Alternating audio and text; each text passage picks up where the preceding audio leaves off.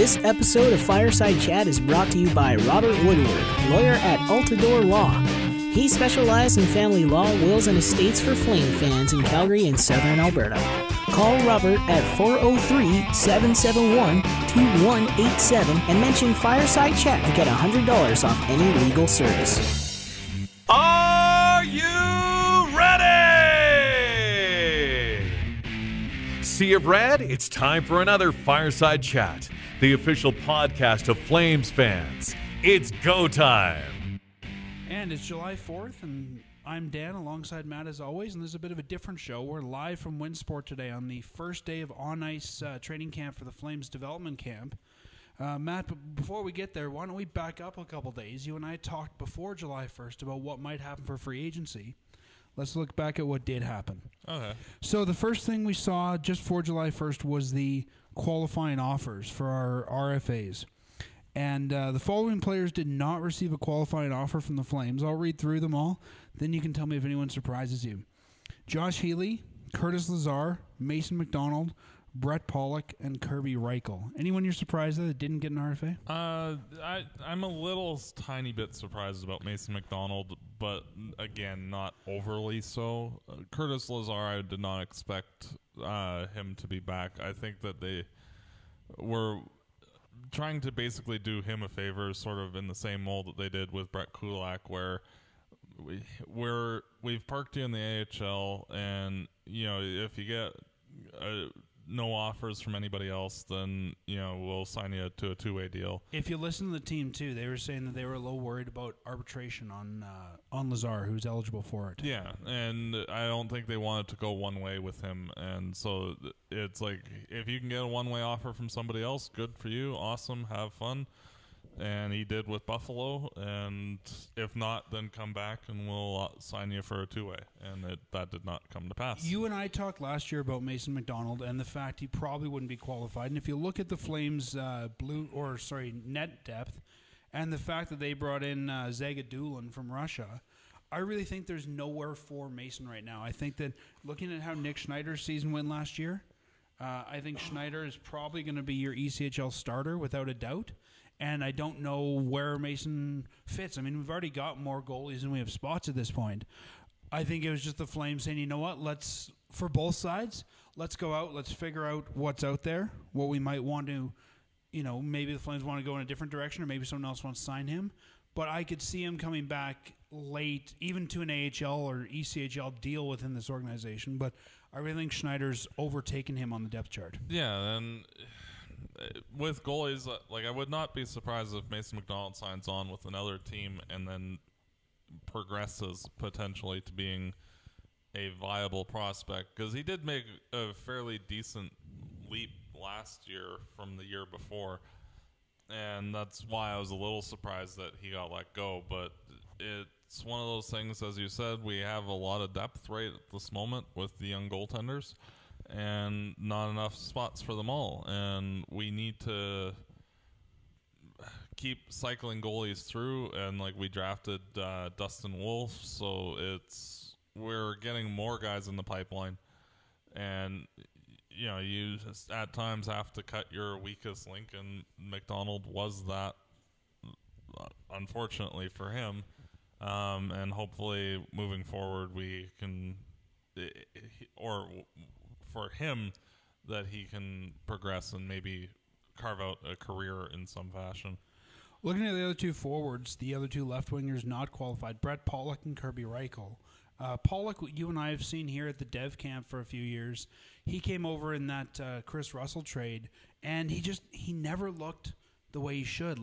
Even when you and I looked at him, even after he turned pro and he'd been here, we said, this guy doesn't look like a pro, and I'm not surprised the Flames didn't qualify him. I think that he's of that mold where there's a ton of guys out there that have some pro experience, probably never going to be an NHLer. And, we can either find another one, or with the number of guys we have turning pro this year, replace him internally. Yeah, and when he was drafted, I remember writing up an article about him when I was doing full-on draft previews and that. And, he was a fairly decent scorer in the dub, and then he just simply didn't progress at all beyond that point.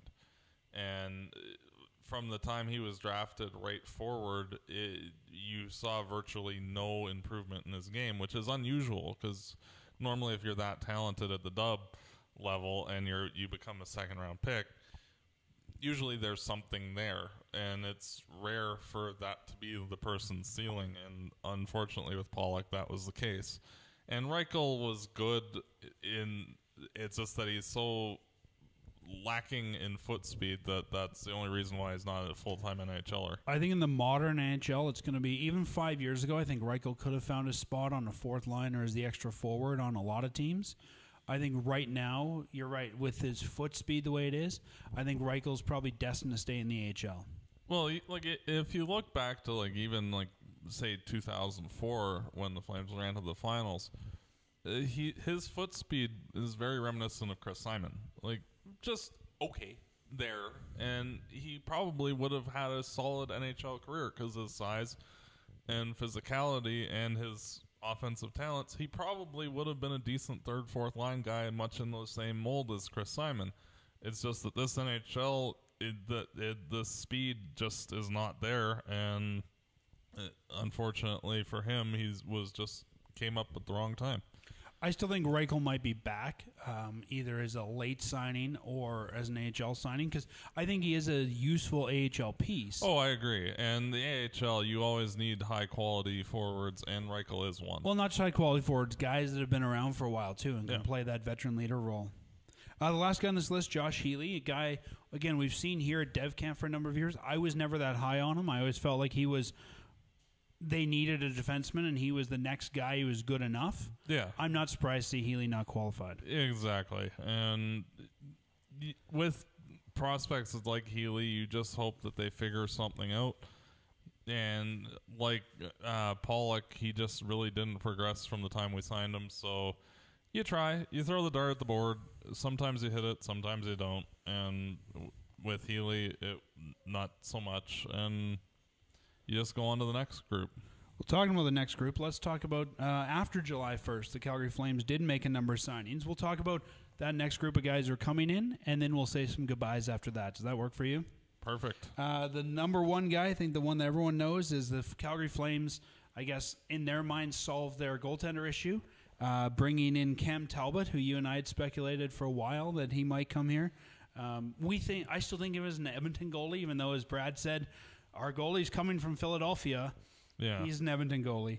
Signed him to a 1-year, $2.75 million deal. I'll give you my thoughts on this first. I think for 1 year, we've seen the Flames sign a lot of big, long-term bad contracts July 1. I like this as a 1-year deal. I agree. If he's really bad, you could probably waive him, put him down, but he's 31. He's still at the prime of his goalie career. I think even playing a year like he had last year, he'll be a fine backup to play 25, 35 games somewhere in there. But I'm looking at this as a 1-2 tandem, and I think Talbot, 1 year, 2.75, he's betting on himself. Signing a 1 year, he's saying, I'm going to do this, I'm going to get better, and I'm going to get a great contract after that. The fact he's betting on himself, I think we're going to see a bounce back. Yeah, here. and him being highly motivated, and plus signing with his former team's biggest rival, that also helps to motivate you. And you just look at the Edmonton Oilers and how they were composed as a team, and the goaltender had to be perfect for the Oilers pretty much at any game to have a shot at winning that game. And you saw him be a little mentally fragile last season where he allowed 13 goals on the first shot of the game because he was kind of psyching himself out because, I can't let anything in. And then he proceeds to let things in. Well, I think he's also playing behind a very poor defense. Exactly. So I think there was more pressure on him. Yeah, exactly. And it's because of the lack of overall depth of the Oilers. Like, McDavid's great in that, but there's 17 other skaters, and they only have like 3 or 4 other guys that are high quality. It's hard for anybody else to be successful individually, and especially dumping that much responsibility on the goaltender. And to his credit, for the years prior, he was good enough where he dragged the Oilers to a playoff spot that 1 year and were respectable the year after. But the pressure just got to him as the Oilers continued to get worse and worse. I think Talbot behind a good Calgary Flames defense like we saw this year is really going to help his game. I think he'll bounce back to about his career average, even if he can do a .91, even .90 save percentage as a tandem guy. I think it would be okay, but I think he can definitely bounce back to a 9.2, 9.3 somewhere in there. And behind our defense, I really like this signing. Well, you look at how bad, frankly, the Flames goaltending was this past season. Like Mike Smith was horrible. And except for the playoffs, and Rittich for a good portion of the season, the latter part of the season was not very good either. So if Talbot comes in and is even just a league average goaltender, or even a slightly below average league goaltender, that is a massive upgrade to what we had last season. And like the Flames were already a 107-point team. And if they get even just remotely competent goaltending from their tandem of Rittich and Talbot, that'll make their whole lives a heck of a lot easier. Doesn't this goalie move almost feel like a trade that Mike Smith goes to Edmonton and Talbot comes to Calgary? Like every time I look at him, I'm like, we traded goalies with Edmonton. That's the way my mind goes. Yeah, and honestly, I am actually of the opinion that Mike Smith will have a better season next year, because he tends to play better when he's getting shelled. He does good when he gets a lot of rubber. And you look at the playoffs, he was fantastic because the Flames were terrible. I would, just because I want to stick it to the Oilers, I would love to see them pay Koskinen $4 million to back up Smith. Yeah, that would be quite hilarious and like prototypical Oilers. But I would not be surprised. Like you look at when Arizona was terrible, like he'd face 50 shots a game and he'd be awesome. And anytime that they'd actually perform better, he'd tend to perform worse. And I would not be shocked if going to Edmonton he has a bounce-back season himself, but that's more on his need to face a lot of shots. I don't think I'd be as high on the Talbot deal if it was a 2 or 3 year deal. I agree. But on 1 year, to me, there's no risk to this. Well, plus, with having so many good young goaltenders, like we don't know what Zagadulin's going to do. We don't know how Parsons going to respond after having a tough year. Gillies is still young despite being 25. Keeps our options open. So, like, if one of those guys tears the cover off the puck with, like Binnington did with St. Louis, well, you don't have to worry about Talbot occupying a spot and then, how do we get rid of this guy?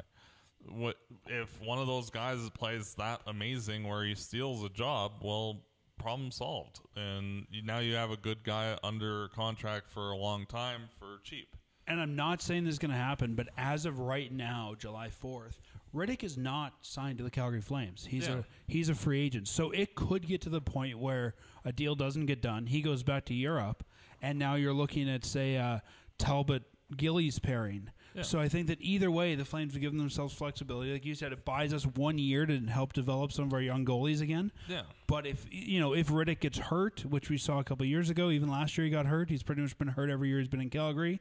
It gives us still a veteran backup, and I feel much better going into the season with Talbot in the, let's call it 1B slot, than say a John Gillies in the 1B slot. I think. Yeah, I agree. Outside of St. Louis, which is an anomaly with say Binnington, you don't go to the Stanley Cup Finals without experienced goaltending in this league. Generally, unless you get like a guy like Matt Murray, but that's more like the team is awesome and the goalie is playing well despite being a rookie. And we have to remember, we still don't actually know what we have in David Rittich. He's played less than 100 NHL games. Well, and that's the case with all of our prospect goaltenders because they're all really young and inexperienced. Yeah. And goaltenders are voodoo. You don't really know what you got until they actually got. And that's why I like the Talbot deal, because if Rittich turns out not to be the guy I think they think he's going to be, I think Talbot can step in there and take that 1A duty quite easily. Yeah, and you look around the league at other guys that were signed like Mrazek or McElhenney or even Leonard. You might have wanted Leonard over Talbot, but is the difference going to be that massive? I think right now, if you were to bring in Leonard, looking at the contract he got, you'd have to ask, who are you willing to get rid of to do that? And that's the point. Right? 2.75, we can find a way to fit that under the cap. Oh, yeah, easily. Should we talk about some of the other guys the Flames brought in? Definitely. Alan Quine got re-signed, 1 year, 2-way deal. I believe there's $700K.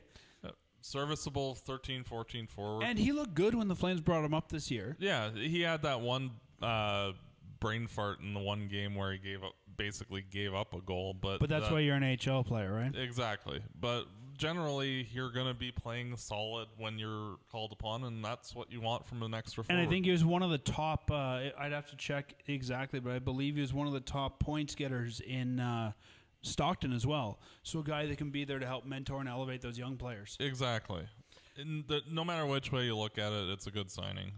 The next one that we have is Brandon Davidson, another guy coming from Edmonton, defenseman, 1 year, $700K, 2-way. I think that this guy could be the guy that probably replaces the defenseman we lost as that number 7. I'd even say he's more likely heading to Stockton to be like the captain of the team. More likely. Yeah, I don't know. Looking at who we've got down there, yeah. I think it's either him or Valiev who's going to be number 7. Yeah, it just depends. It also depends what kind of blue line movement we get this offseason. Yeah, that's like with all the rumors of TJ Brody getting traded for Kadri over the past week, I would be somewhat surprised if Brody, or at least one of the defensemen that's currently on the team, is with the team at training camp. So that'll probably move Shillington up into the regular rotation as well, and we'll see from there. And the other two names, Byron Ferrosi, 1 year, $700K. Do you know where he played last year?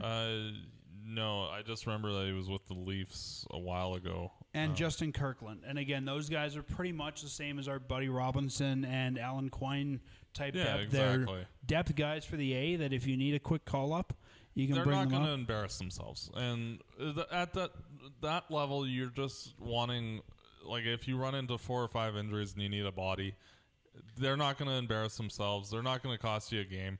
You're not going to have to shorten your bench too much.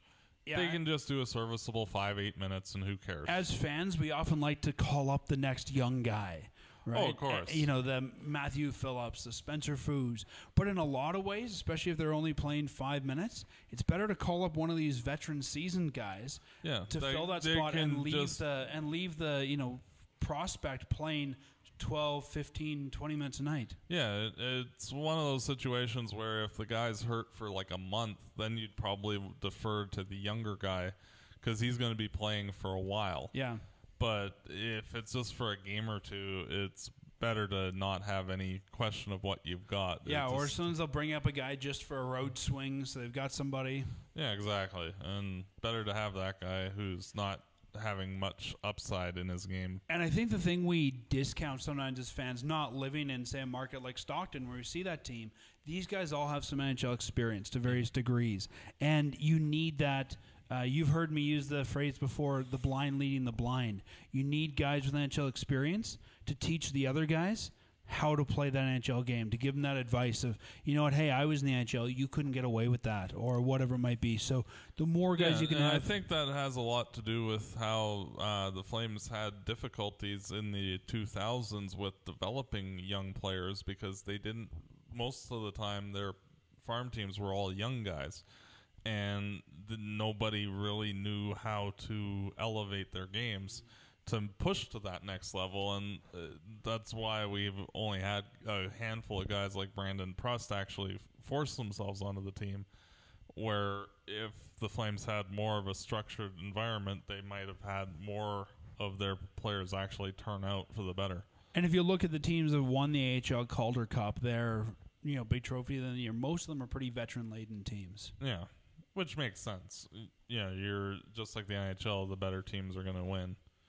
Well, let's talk about the Flames that left. So far, those are all the Flames that have come in. Leaving here, and we won't necessarily get a lot into these guys, but you and I both thought Oscar Fantenberg would probably leave. He goes just a little bit west to Vancouver, 1 year, $850K. We already talked about Mike Smith leaving for Edmonton on a 1 year, $2 million deal. The one that you probably want to chat a little bit about is your boy Garnet Hathaway left for Washington. 4 years, $6 million total, 1.5 a year. To me, I don't think the 1.5 was the issue with the Flames. I bet it was the term.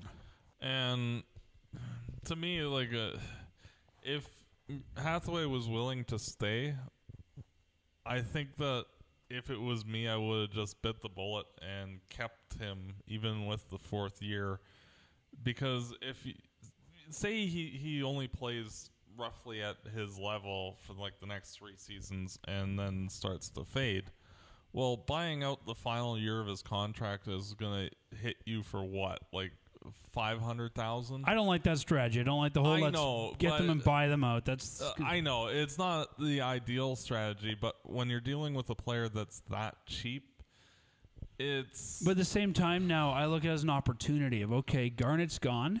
Now we open a spot for Dylan Dubé or somebody else to come in and maybe play that role.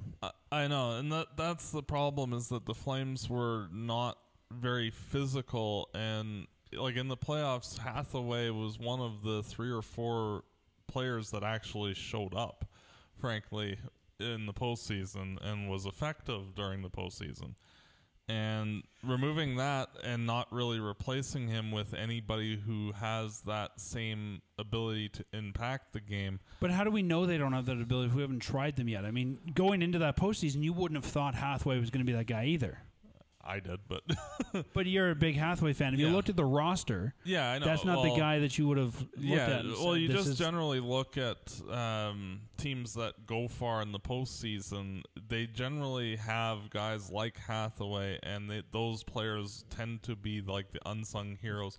Sort of like Devontae Smith-Pelly with Washington, or Patrick Maroon with St. Louis this past season, where they're not your top guys. They're your third, fourth line guys. They're there to hit some people and chip in if they can. And Hathaway did that in the series against the Avalanche.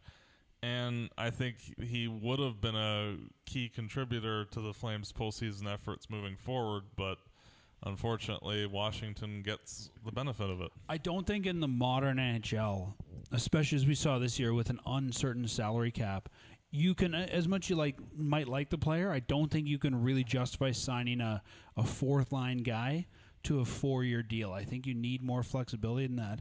We also never thought that Hathaway would make that team. I mean, he came in undrafted. He made his way up.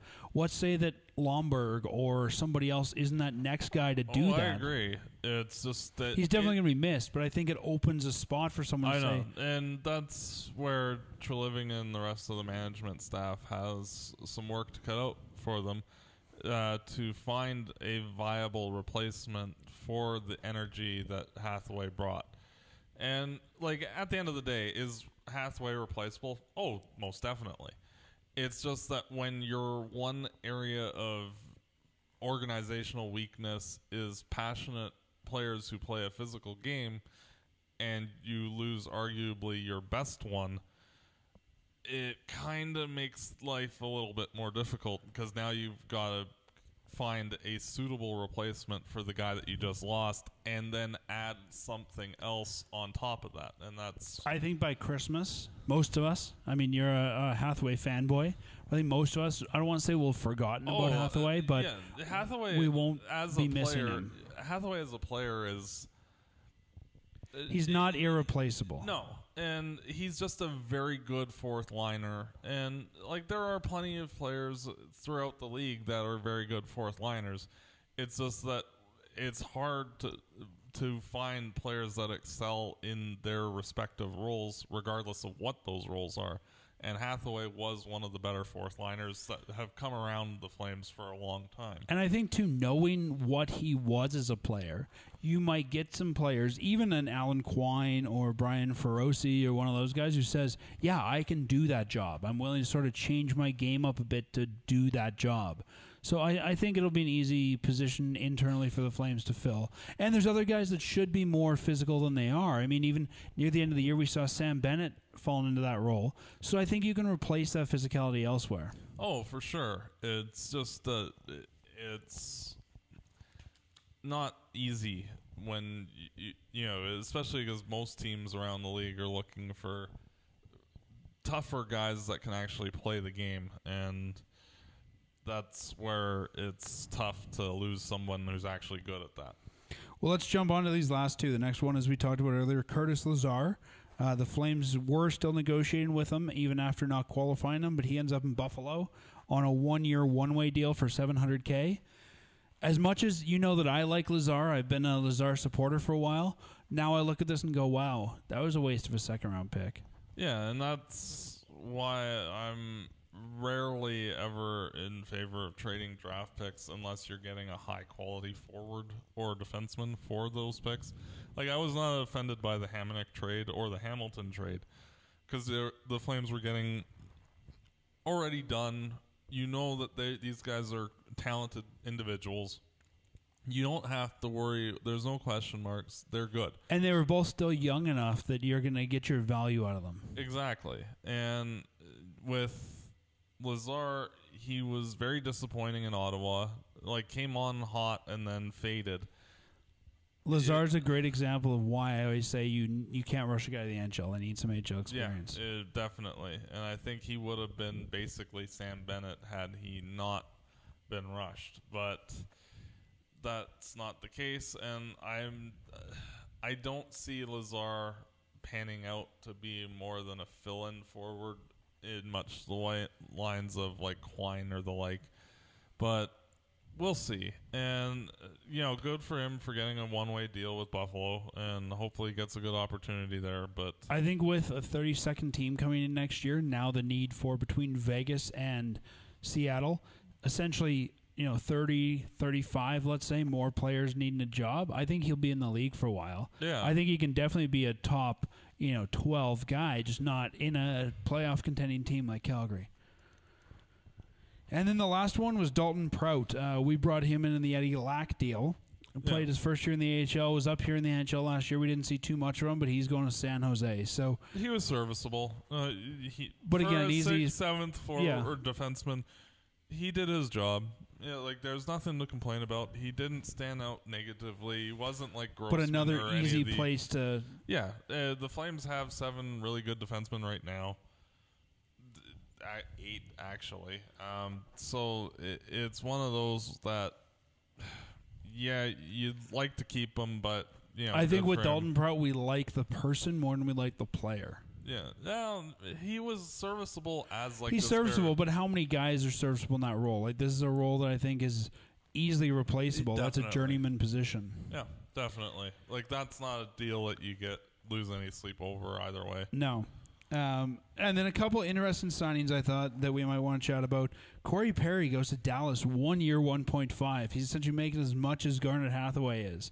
If Calgary could have got him for 1.5, I would have taken that deal. Oh, definitely. I don't know if there were conversations there or not, but I think just the thought of having like James Neal, Corey Perry, and Matthew Tkachuk on the same line, like, you want to really annoy the opposition. Well, and even if the Kadri deal would have gone through, if you had Tkachuk, Kadri, Perry. Yeah.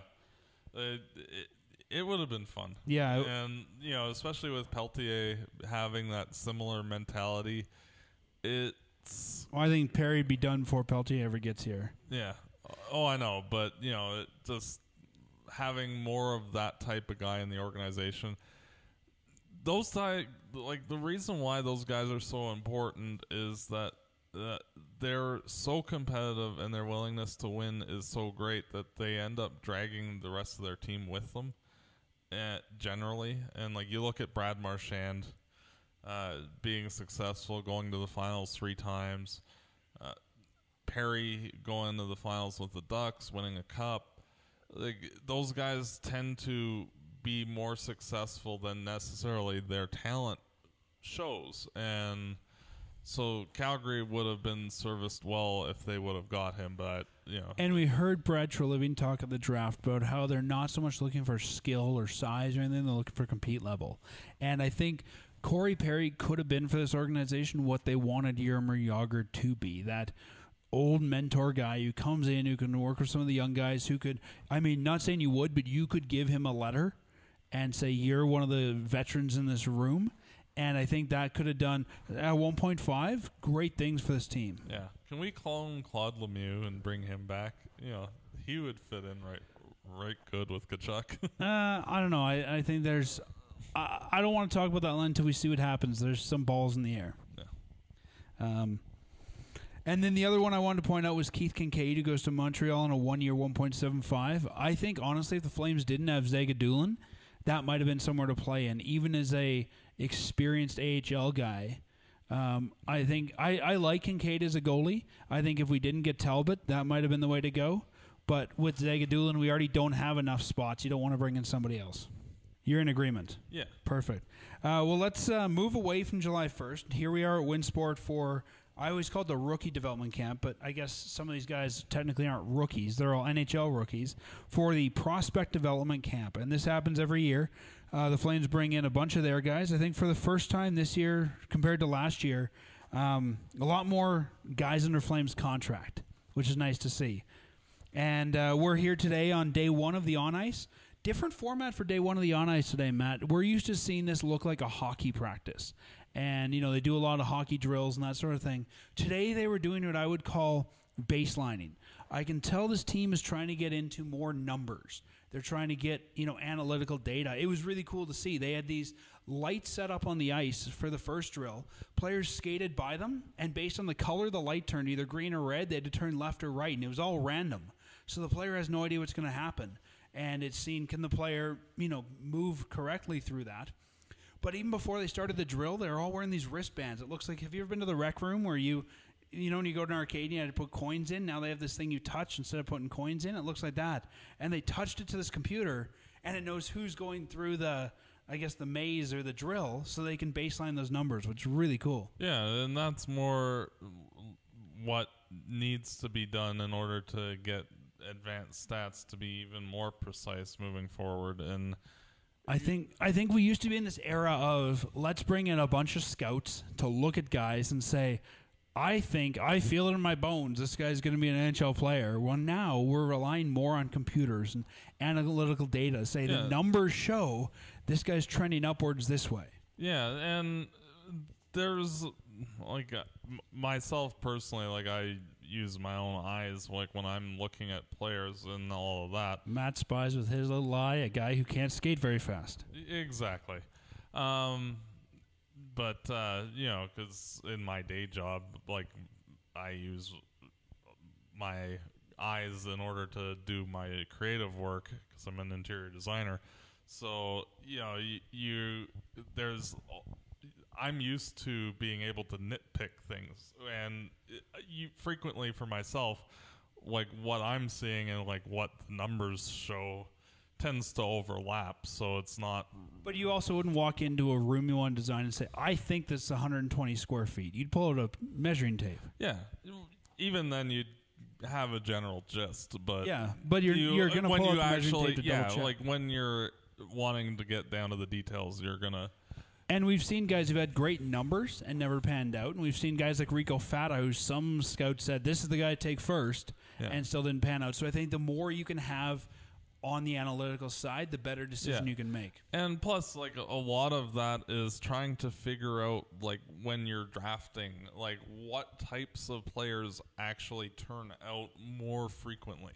And, that's one of the things, for a number of years, I was harping on, is that by drafting skill guys in later rounds, if they turn out, you're getting a legitimately good top 6 forward, top 4 defenseman, instead of if you pick a physical guy who turns out, well, you have a very replaceable fourth line type, which you can just go sign that guy for $1.5 million like Hathaway. And trying to find all those little market of inefficiencies, and I feel that with them getting better with being able to nitpick things what we saw with the drills today, that helps to remove some of the ambiguity of the players. And I think they probably already got a lot of data on the players that are Flames property. The Pettersens, the Roman Kuzmanses, Gawdin, the guys that have been around here for a while. I think probably a lot of this is being used to also figure out what walk-on guys get invited back to main camp or play in that split squad rookie game. I think a lot of this is going to be, let's evaluate assets we're not as familiar with. Yeah. And see, who might be trending upwards, or instead of just looking at a guy saying, wow, he hasn't skated in 3 months, but it looks like he's working hard this week. I think if I was the organization, that's probably where I'd put more stock in some of those numbers. I think it's also great because these guys are going to go away and work with their power skating coaches and other coaches on their own, and now you have a tangible thing to bring back instead of saying, the team says I need to be faster. Well, here's the, how long it took me to get across the rink, and here's what they expect the baseline to be. Now you have something tangible you can work towards. Yeah, and also, like, with being able to take video, which I'm assuming the Flames were doing, you get to see, like, how they're skating in doing these drills and all of that, and you're able to nitpick, oh, your leg is moving this way when it should be moving that way, and that'll make you a little tiny bit faster and this and that. And, like, just getting really into the nitpickiness of the details to help all of these players improve. And that's what is needed from a development camp, is to have, like, because all these players are raw. Like, there's no Gaudreaus or anything like that at this camp. So they have a lot of things that they need to work on. And having so many nitpicky things to work with, it'll help them move forward so that way they can be the best players that they can be. On paper, you were saying there's no Gaudreaus. Probably the best players here on paper would be Gawdin and Phillips. Probably the two guys with the most pro experience who have the most pro numbers. I would add Matthias Emilio Pettersen to that. Okay. Because he was looking rather good in the drills. Not as much for us to talk about today in terms of on ice, because it was a lot of these drills designed to baseline. It sounds like we'll see more of a hockey practice tomorrow where you and I can evaluate players. But we saw Group A first today. Anybody on Group A really stand out to you? You mentioned Pettersen. Why did you think Pettersen stood out? He's very quick on his feet, and it's not even so much the linear speed, because there were a few players that had the same linear speed as he did, but it was like when he was moving through the pylons and that, and like the quickness of his judgment on when the light changes and all of those kind of things, and how fast he turned and this and that, like everything was clean, precise. All of his footwork seemed like NHL ready. And yeah, in terms of the footwork, not the overall game. Like he was just a very fluid, skilled skater, and that's something that's different. Like usually, most players at these development camps are not as complete with their skating, and that's usually what the main thing they have to work on. And yet, with him, he looked like, in terms of his skating alone, looked like more like an NHL caliber player. Yeah, one of the things I found interesting, they did a drill. I don't even know what you'd call it. I'd almost call it like a puck control relay, where they were taking a puck around pylons, and at the end you had to make a really tight turn, and I think he was one of the tightest turns there. We saw some really crappy turns, some guys falling on their butt. So yeah, I think he stood out in that sense for Group A. Another guy I really liked was Josh Nodler, new Flame here. Everybody that we drafted bought our second round pick. The Russian is here at camp. And I thought Nodler, for one of the younger players here, I thought that he stood out. He was working hard every time he was moving through. I thought, he was just noticeable. Like you noticed him doing the right things. And again, limited viewing, but I just noticed him doing a lot of the right things. Again, not as explosive as, say, a Pettersen, but he had good control of the puck, especially. Yeah, I agree. And then after that, we saw Group B on the ice. Group B here tends to be the older group. If we look at it, a lot more of the, the older Flames prospects. Mattsson's in there, Zavgorodny, Yellison, even Zagadulin. From that older group, anybody that really stood out to you? Matthew Phillips, which you had mentioned. Which you have to, right? As a guy who's played a whole year in the AHL, if you're not looking good against, this team. And that's exactly what we used to say about guys like Culkin and Kulak. Yeah. That, of course they're going to be better than guys like Anderson and Shillington when they were first drafted. And, he was the best player in the Group B, but as expected. If he wasn't, then that would be the story. Mm-hmm. Yeah, and to me, the best, but coming in, if I look at this on paper, he's the guy I say, he should be the best. Mm-hmm. Pelletier was there. I think, again, tough to evaluate today where they're at because of the drills they're doing, but Pelletier is going to be a guy I want to watch this week. Yeah, he looked all right from what I saw. He looked like a first-year draftee. Decent. Like, you can tell there's skill there, but very raw. One guy I had my eye on a little bit was Carl-Johan Lerby, who the Flames brought in from Malmo in the European League. I don't know quite how old he is, but he's one of the older guys. It seemed like he, as we see with a lot of these Europeans, when we had David Wolf come over and guys like that. He seemed like he was more getting adjusted to the North American ice today. Yeah, I'd agree with that. Even, how fast he was skating, just some of his puck handling. I would imagine, too, and we often don't give enough credit, coming from Europe, probably battling a time change, battling an altitude change. Like, I think for a lot of these guys coming from Europe, there's more in play than we might be thinking of. Yeah, especially, frankly, all of these players coming from the various places to Calgary, it's going to be a little bit tough. But I think for a lot of them in North America, you have at most, a 3-hour time difference. True. Some of these guys coming from Russia who are, 11 to 14 hours difference. That's going to take a big toll on your body, especially when it's only for a week. Another guy that was interesting today that the Flames brought in last minute was Jeremy McKenna. He's the line mate of Jakob Pelletier in the QMJHL. Brought in last minute here. I'm not that excited to see McKenna in these drills. I think there's other guys I'm going to be watching. I'm really interested to see what happens with McKenna in the scrimmage on Sunday, because I think they're going to put him. Remember last year we saw Dubé and Phillips on the same line in the scrimmage, and they lit the thing up? I think you might see McKenna and Pelletier put on the same line. I think that could be the duo to watch there. Yeah, and McKenna is trying to get a contract, and he needs to show that not only in the scrimmage, which I'm assuming that he'll play well with Pelletier, assuming they play together, but he needs to be able to show that he can be an awesome player in his own right, worthy of a contract, and we'll see. He looked all right. Like, there was nothing really to complain about, but again, these drills, it's extremely hard to gauge anything. Tomorrow should be a better day for that. Yeah. The other guys I'm really interested in seeing, and we didn't see them at all today, is the netminders. I think Nick Schneider and especially Tyler Parsons, who are both pro goalies at this point, they really need to, I wouldn't say in this camp have a good showing because they already have a good job or they already have a job locked down, but I think that they are going to look good. And, Parsons is saying he's feeling a lot better. I think this could be indicative of what we see from them this season. Yeah, they just need to show that, they're not regressing, really.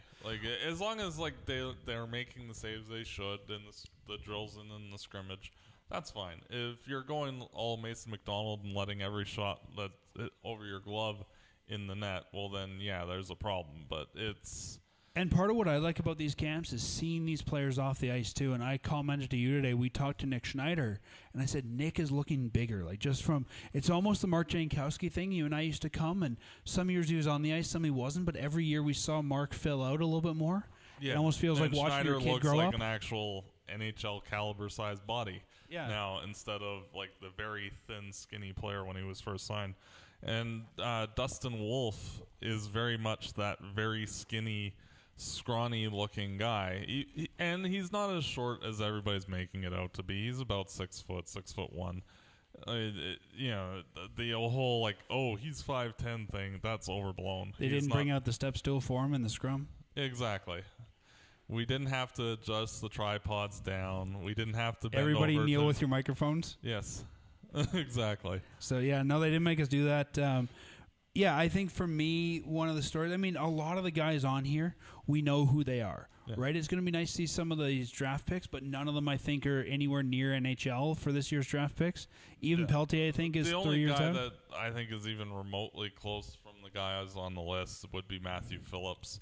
And even then, that's more likely next year. Yeah, well, Phillips is already a pro, though, right? Yeah, we know what we have of him. That's literally the only one, though. That's and if the Flames have one spot, if you're going to replace Hathaway, you're probably going to put Dubé there over Phillips. I think, for sure. None of these guys, there's nobody we're looking at here to say, wow, this guy could be an NHLer next year. So, to me, the big question is the goaltenders and what they look like here and, for the rest of the season. Yeah, exactly. And a lot of questions to be answered, but, this is day one of the development camp. Well, Matt, why don't we sign off from day one, and we'll come back with some updates from tomorrow. Yep, and that'll be hopefully more interesting than what today's on ice was. Yeah, I don't know if I'd say more interesting, but I think a better evaluation of players. What I think today's interesting for how they did it. I was saying to you, I was fascinated by how does this wristband technology work? It's interesting in a development sense, but I think tomorrow we're going to get to see more of the hockey skills of these guys. Yes. Today was a lot about their decision-making and their hockey sense, as we'd say. Yes. All right. Talk to you tomorrow, man. One of the highlights for us every development camp is getting to meet the newest Calgary Flames draft picks. Starting with the Flames' first-round pick this year, number 26 overall, Jakob Pelletier. Jakob was asked what his feeling was when he heard his name called by the Calgary Flames. I think it's just awesome. I kind of blacked out though, so I don't remember a lot, but I'm just happy and proud right now. Jakob, for Flames fans that don't know you, how would you describe yourself as a player and the type of game you play? I think I'm a small player who play big. I don't take a shift off. I think I can score goals and make some plays. I can play on both ends of the ice too. Jakob, are there any NHL players that you model your game after or think might be a good representation of the type of game you play? I will say Brendan Gallagher or Braden Point. Two small guys who play bigs and can produce and play on the defensive side too. Is there one or two things coming into this camp that you're really trying to work on in your game this summer?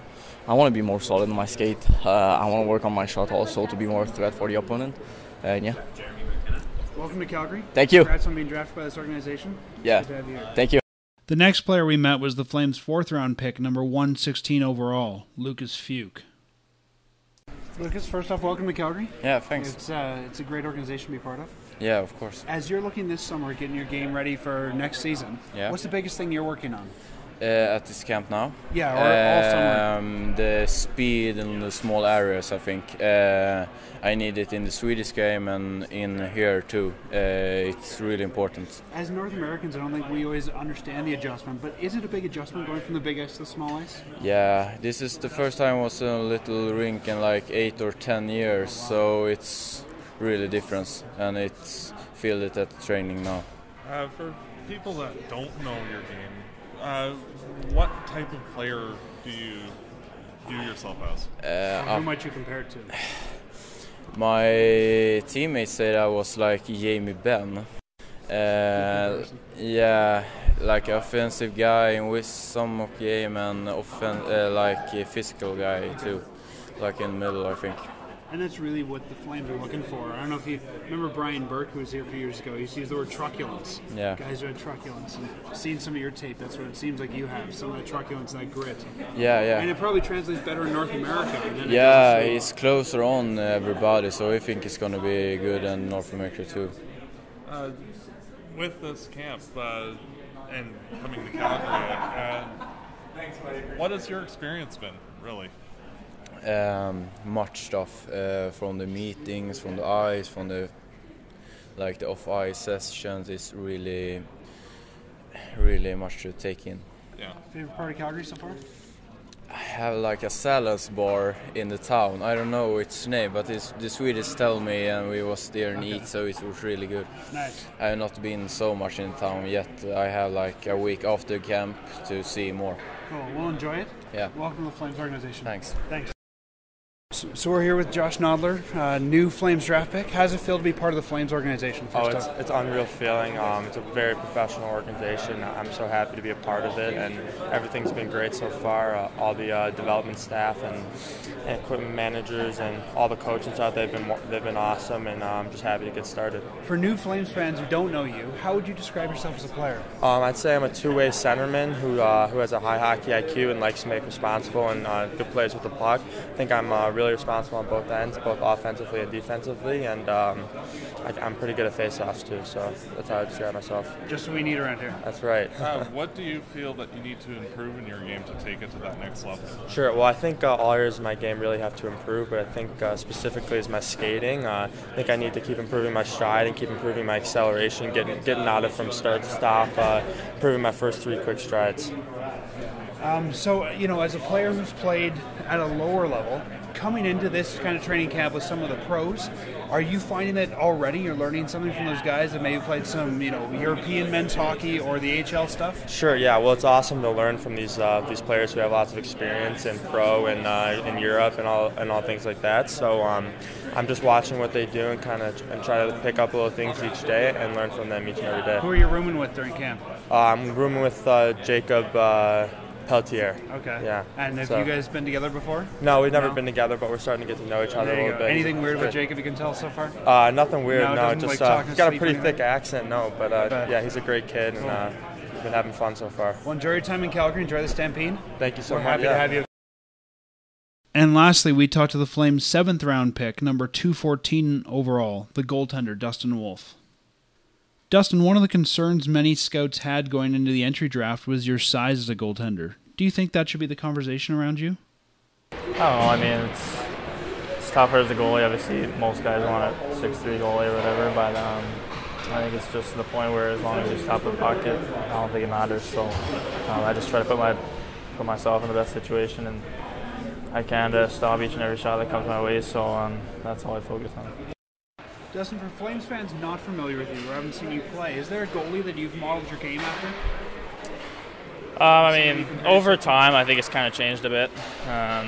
Once I relocated to Los Angeles when I was 10, it was all about Jonathan Quick and being flexible and explosive. But I think it's kind of changed a bit, and it's not necessarily one goaltender I try to focus on. It's just a whole bunch. You try to pick and choose different elements from each goaltender that they're good at, and just try to replicate them. So I think one of the goalies right now that I think I pretty similar to is UC Saros, just based on size, and he's had a pretty good start in Nashville. So, growing up in California, excited to come play for a Canadian team in a different hockey market than California? Yeah, it's a little different. Obviously, I've played in the U.S. my whole life, so even in Everett, it's just over the U.S. border. But awesome fans and awesome community, and I'm sure Calgary's even better than that. And here we are. It's Friday, which means it's day 2 of the Flames 2019 development camp. And, Matt, we saw a more traditional look to the camp today. It looked like a hockey practice. Had groups A and B on the ice. One thing I noticed last year with Cale McLean, who ran the camp, and again this year, it wasn't, as we saw a lot under Huska, a duplication of the same drills with both groups. He was doing some of the same, but there was also some drills that were very different between the two groups. So I think he's almost using this as a place to try out new drills before he goes back to Stockton. Yeah, that could very well be, and I think that what'll likely end up happening is that the same drills will be done tomorrow, but with the other in reverse. Yeah, could be. But it was definitely a different take with each of the groups, and it was interesting. There was a few notable standouts today. One thing you were noticing today was Dustin Wolf, Flames' 7th round pick. A lot of the talk at the draft was that maybe he went late because of his size. Flames are listing him in the media guide at 6 foot. Arguably, he's probably about 5'11", but he did not look like a small man when he's in net today. No, you can tell that he's shorter than Tyler Parsons, but not by a ton. And he made a good deal of saves, and he looked very composed in the net, not a lot of useless movement, and yet he would make very good desperation saves when they were called for. He looked very solid. I'm frankly at a loss for why he didn't get selected earlier, and the most direct comparison is UC Saros from Nashville, but Wolf's a little bit taller than Saros, so if he follows the same trajectory, that may end up working well for the Flames. I was saying it to you this morning when we were watching him, and then when we were talking with Ryan Pike from Flames Nation, he was saying the same thing. But Wolf is a smaller guy, but he plays a big game in his net. He opens his body up. He knows how to cover a lot of his net. And you see some of these small guys who are, bent over and they really sort of compress themselves in the net. But he likes to open up. I think Ryan compared him to Freddie Brathwaite. Yeah, and you think of like Henrik Karlsson from years gone by, where he was a very big guy, but yet he played very small in the net.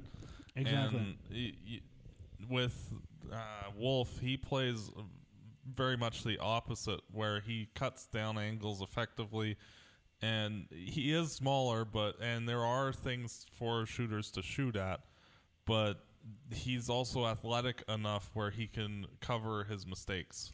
Yeah, I mean, back in the days, you probably remember we had stand-up goalies and butterfly goalies, and the stand-up guys were like the Ron Hextalls who could do that well. Stay up, get big, cover a lot of the net. and I see some of those same tendencies in Wolf. Yeah, not necessarily to the same extent as those older style of goalies, but he looks like a goalie that's just trying to stop the puck any way possible, and while being composed enough not to get out of position while doing so. I think today, now again, this was hockey drills. It looked like a hockey practice. So there's only so much you can take away from it. But to me, the guys that were noticeable all day, Glenn Gawdin, Matthew Phillips, the guys that are second-year pros, right? The guys that have played in the AHL for a year, you can tell those guys have pro experience. Yeah. We talked yesterday about even Nick Schneider, who's looking, I think, markedly better since last year. You can tell. Usually, when you and I we talked about this morning. Usually, when we come here, there's one or two guys. Last year is Dubé, who you're looking for to be head over heels better than everybody else. That huge leap because they're looking for an NHL job. I don't think there's anybody on this list of players that are here that are probably pushing for a full-time NHL job this year. But you can definitely tell those guys have some pro experience. Yeah, and I'd even add Matthew Phillips as someone who may not necessarily make the team out of training camp, but I would not be surprised if he plays some games in the NHL this season, just because of the fact that he has shown some dynamic play, both in terms of last season in Stockton and the latter half of the season, but also at this development camp. He has been perhaps the single best player here in terms of his overall talents. Yeah, and we'll talk with him later in this episode. We chatted with Matthew today after camp about just that he felt it took him sort of the first third of the season to get to his pro game, but now he feels he's settled into it. But looking at this list, I mean, we got guys like Ruzicka who are probably going to go pro.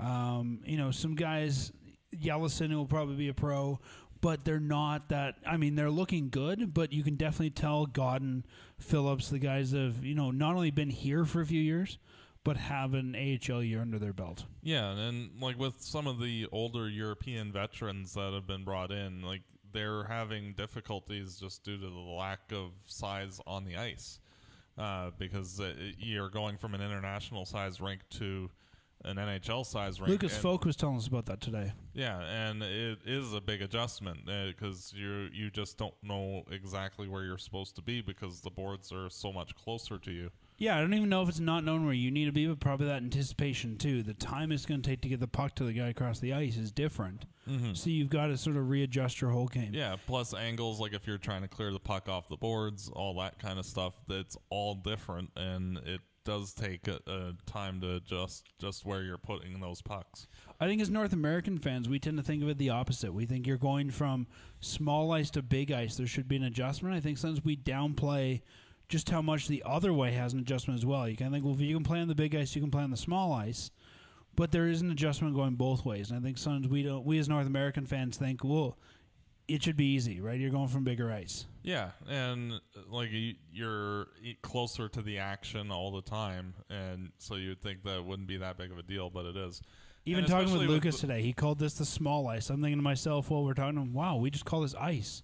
Like, this is regular ice, and that's the big ice. Yeah. And especially for Zagadulin, like it, just knowing visually where the shots are coming from, you get to be used to where certain shooters shoot on the international ice, and because of how compressed things are, the shots are coming from completely different angles, so it makes his job of stopping pucks just that much more difficult. We talked to David Riddick about that a few years ago when he was here, and he said not even different angles, but the amount of time it takes for the puck to get, say, from the hash marks to the net is slightly different. And as a goalie, you just need to readjust to that timing. Yeah, and that's why, like, when goalies come over, it always takes them a little bit of time to adjust, and we saw that with Riddick. He took a little while when he first got to Stockton where he wasn't looking very good, and then he turned it on after he did make those adjustments, and obviously now is like the 1A, 1B with the Flames. So Matt, looking at this roster, you and I always like to talk about walk-on players. And you were saying this to me earlier. There's usually that one walk-on player who really stands out, whether it's Spencer Fu, Juris, different guys we've seen over the years. Guys that we don't necessarily sign, like Burke a couple years ago. who looked very good, but he just, with his lack of size, he didn't earn a contract. But guys like Juris and Hathaway, they look clearly above every one of the other walk-ons. And we're not really getting that this year. No. And some of the defensemen are, it's always harder to read the defensemen here because of the fact that it's not a game situation. And I think a lot of the drills they're doing are very offensively structured drills. Yeah. So it's hard, in past years, when we've analyzed certain guys like Kulkin or Kulak or Anderson or Shillington, you could tell that they had competence in the offensive zone because of the fact that all the drills are more offensively based. But you didn't really get a good sense of their defensive awareness, not at least to the same extent, until the scrimmage. And I think that with the walk-on defensemen, we won't really get the full book on them until the scrimmage. But none of the walk-on players seem to stand out as we must sign this guy. You and I have played a bit of a game in the past of figuring out who we think we'd sign, then talking to Treliving on the last day and hearing him say, "Oh, we think we'll bring X guy or Y guy or Z guy back to main camp." So far, usually those lists are identical. Well, and that's what we're trying to figure out, or pretty close. I mean, there's been times where well, okay, I can see why maybe you don't want to bring this guy back, or we have enough forwards, that sort of thing. But this year, I mean, I could, if I need it, if you said pick 3 guys, I could probably come up with 3. I think there's just nobody that stands out to me. I guess the only guy I'd say maybe would be Jeremy McKenna, the right winger, simply because he has a history with Pelletier. Yeah. And that's sort of like remember when we brought in, what was it, Goudreau, and Bill Arnold was his center in college? Yeah. Another player that he kind of has stood out a bit is Montana Anabayuchi. He's a right-handed defenseman. He's very tall and a bit of an awkward skater, but he's very physical. And that was noticeable in some of the drills that he was hitting people left, right, and center.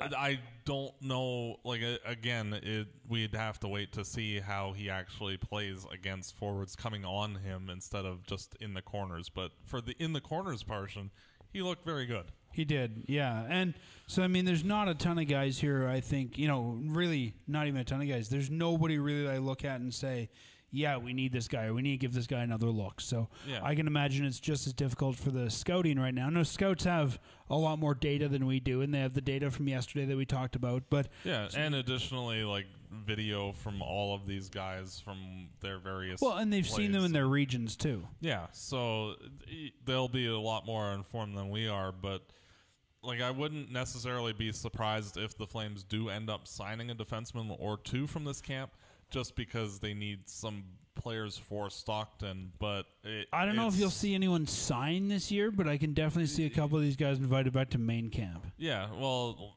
I'm also meaning signed to AHL only deals potentially. It's sort of like what Garnet Hathaway was when we first signed him, was an AHL only deal, and then he earned an NHL deal. The guy I would hate to be in this camp is Christopher Reifak, the goaltender. Yeah, you're in a camp with Dustin Wolf, Tyler Parsons, Zagadulin, and Schneider. These are 4 goaltenders already in the system. It's going to be tough to stand out. Yeah, and especially with him, these drills not necessarily being typical drills. It's hard for him to stand out one way or the other. Bold prediction right now: Tyler Parsons sits out for the scrimmage, and it's Wolf and Reifak.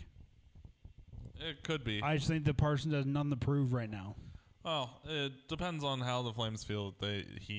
I could definitely see that, but it depends on both how he feels and if the Flames feel that he needs. I think him or Schneider will sit out, one of the two, but we'll see. So Matt, the other thing, and you were kind of mentioning this earlier, but we have these guys like Lurby, like Feuk coming over from Europe to play, and not only the big ice that we talked about, but you got to think about the altitude change, the time changes. A lot of these guys, if you really think about it, they've come to Calgary. It could be 11, 15 hours time difference. I can just imagine, and I think we don't think about it at these camps, just how hard it can be for some of these guys to readjust to that. Yeah, they say that it takes a day, one day you can adjust 1 hour on your schedule. So like if you're on Stockton time here for 5 days and going home. Yeah, like it's not that big of a deal, but for 11 hours time zone difference, that's a lot of time to make up. So I'm just, I just want to preface that so anyone who's watching footage, whether ours or someone else's online from this, and you're seeing some of these guys coming over from Europe, Yellowson, guys like that, just remember that there's a lot more going into this than just skating in July. Yeah. Anything else from today that you wanted to go through? No, the good players that we have in the system, like Pelletier, Phillips, Gawdin, Pettersen, they all look good. Like I was really all the impressed. players that basically you'd expect to look good. I was really impressed by Josh Nodler this morning. He was making same some really hard shots in the first couple of shooting drills. Yeah, I agree. You can see why some people think that like he has upper level upside, but he likely has a few holes in his game that'll take some time. But if he figures those things out, he could be a decent NHL caliber player down the road. I don't know if you were noticing this today, but I noticed, especially with Group B, who were on the ice for longer, you can definitely tell the guys who are sort of giving it their, let's call it their 100%, even if it's their July 100%, which might be their 70, throughout the whole ice time. Yeah. There's guys that were out there, they were doing whatever the coach asked, they were going hard the whole time, and there's other guys who seem to half-ass through some of the drills or who seem to sort of stop carrying halfway through. We saw some guys who they were doing a board checking drill at one point, and as someone got close, they just dumped the puck because they didn't really want to get touched. You can sort of tell those guys, as Brad's talked about, the compete level of who's really doing what they're asked at full speed all the time versus who's going, okay, it's July, maybe I'll take it a little easy. Yeah, and that's you also mark and more those than type skill. That's the important thing here. Yeah, and those are the type of things that you mark down in your list, and hopefully, if they're walk-on players, that's not a good look at all. You should, especially if you don't have a contract, you should be putting people through the boards to hey, look at me, I'm awesome. Yeah, I mean, you don't want to get hurt for your season, but this isn't a time we're out to make names either. No, but you have to show enough effort where you're good enough to earn a contract. Because okay, I can go do this to the opposition if you sign me, and we saw some players kind of dogging it at certain points, as you said. So we'll see if that continues into tomorrow. And interesting notes from today, too. With Group A, they had a guest coach, which was former Flame Matt Stajan, and Group B had a guest coach, which was former Flame Rhett Warner. So two guys that we're not sure if they're looking to get into the coaching ranks or just hanging out and looking for something to do on Stampede Parade Day that's away from the the parade route. But interesting to see those guys. In the past, we have seen in the scrimmage, it's been Team McInnes versus Team Neuendijk or Team McDonald versus Team McInnes, that sort of thing. They often name those. Or Jelena versus Conroy. That's right. Yeah, I think last year's Jelena Conroy. And I've always wondered, how are we picking, we should be picking the guys whose banners are in the rafters. I would not be surprised this year. And we sort of heard rumblings today that it might be Team Stajan versus Team Warner. And I'm thinking, well, I don't know, coming in, nothing against those two guys, but coming in here to a camp like this, do you really feel proud to play for Team Rhett Warner or Team Matt Stajan? Well, Warner will still throw you through the boards, so you better do what he says. Yeah, I don't know. And we've always wondered who's going to be behind the bench. I wonder then if those two guys are behind the bench, because it's always seemed silly to me that we had Team Conroy with no Conroy. Yeah. Right? Team Jelena with no Jelena. I don't know. I know that I'm probably overanalyzing it because it's training camp, but it would almost be neat if those guys selected their teams at least. Yeah. It just seems like they're thrown together and they stick a name on them. And that point, just be white versus red or something like that. I agree. So, but interesting to see Stage back here. He still lives in the city, and probably a good way to get on the ice and maybe prepping for a coaching career somewhere down the road. Yeah, it was nice to see Stajan out there for sure. Well, Matt, I think that about wraps up day 2. Yeah. We will talk to you tomorrow after the last day before the scrimmage. So our last chance to look at these guys sort of in skills-based drills, and then we get to scrimmaging. On ice day 2 here in the 2019 development camp. Dan and Matt here with Glenn Gawdin. And this was your first pro year. You turned pro, you went to Stockton, played there. What did you learn about your game moving to the program? I learned a lot, actually. Obviously, that's a big jump coming from junior, so every aspect of the game, I think you need to get to that next level because you're up a level, right? So for me, I think the biggest thing was just holding on to the puck. And I mean, you're going against older guys, so I mean, you need to be able to protect the puck and be strong in the corner. So that was a big area that I worked on, and the coaches helped me out a lot. How about off the ice? Anything you learned there? I mean, probably first time not living with a billet, that sort of thing? Yeah, I think that was a big process, obviously, setting that up. I was living with Matthew Phillips, so it was both our first time, so we got to go through that process together, which was beneficial for both of us because we didn't know what we were doing at the start. But no, I think obviously off ice was a big thing, and I mean, going to pro, it's just time to grow up, really. With this being, like you being one of the few players with actual pro experience at this development camp, have other players been asking you for advice or, you know, pointers or tips or anything? Yeah, I think the guys, the older guys that'll probably be there next year, coming out of junior, they got a lot of questions. Same with me last year. I mean, I was asking all the guys, Feuk, Manji, all those guys, what it's like, and mostly I think it's a lot of off ice, kind of where should we live and what's good areas, things to eat and stuff like that. So just little tips that I can help them as much as I can. What do you feel that you have to improve in your game to get to the NHL? I think a lot, but mostly I think skating. Obviously, NHL is a fast game, and I think if you can get that speed, you can create a lot more. So for me, that's been a big emphasis, and I'm going to continue to work on that. Some new coaches down in Stockton this year. You worked with Cale McLean and his staff. Yeah. What can you tell us about Cale as a coach? He was great. Obviously, I think it was his first year being a head coach in the American League, so I think he handled it pretty well. Obviously, we had Joe Sorella, who's been around. Obviously, he's I think 1,000 NHL games, so he knows what. Joe's a seasoned guy. Yeah, it's definitely seasoned, and Dominic Pittis, who obviously I think everyone knows what he brings. So it's great. So for Cale, I think he had a good supporting staff, and I enjoyed that year a lot. So off the ice here, what are you looking forward to in your trip to Calgary this summer?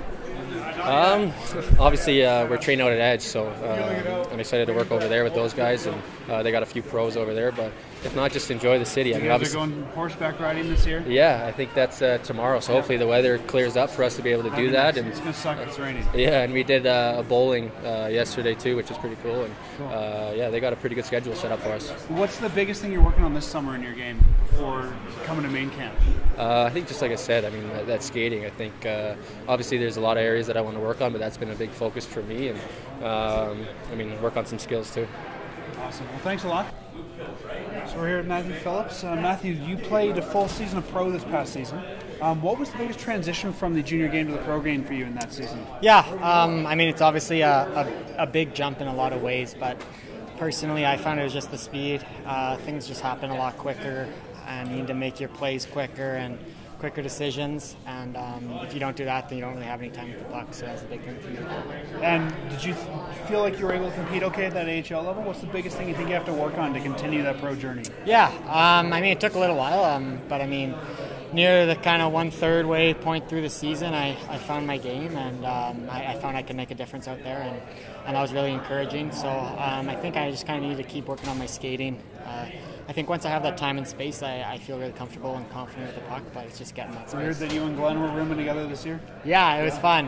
We were kind of the only two rookies at the start there, so kind of a no-brainer, but it was a different experience, and he was a good roomie. And for someone turning pro, you're probably for the first time not living with billets, not having the same curfews. Mm-hmm. Some of that off-ice stuff, that must take some adjustment time as well. Yeah, big time. It's something that not a lot of people go through, kind of having that much responsibility on your own shoulders when you're 20 years old. But I came along just like everything else and got the hang of it. So with this camp, have people been asking you questions and advice? Because you're obviously one of the leaders in this camp. Mm-hmm. So how have all the new walk-on guys and new draft picks been treating you? Yeah, they've been kind of leaning on me a little bit. I feel like I'm pretty open to questions and helping the guys out. I'm really confident with everything and all the staff and everyone, and I can put myself in their shoes a couple years ago, so it's helpful.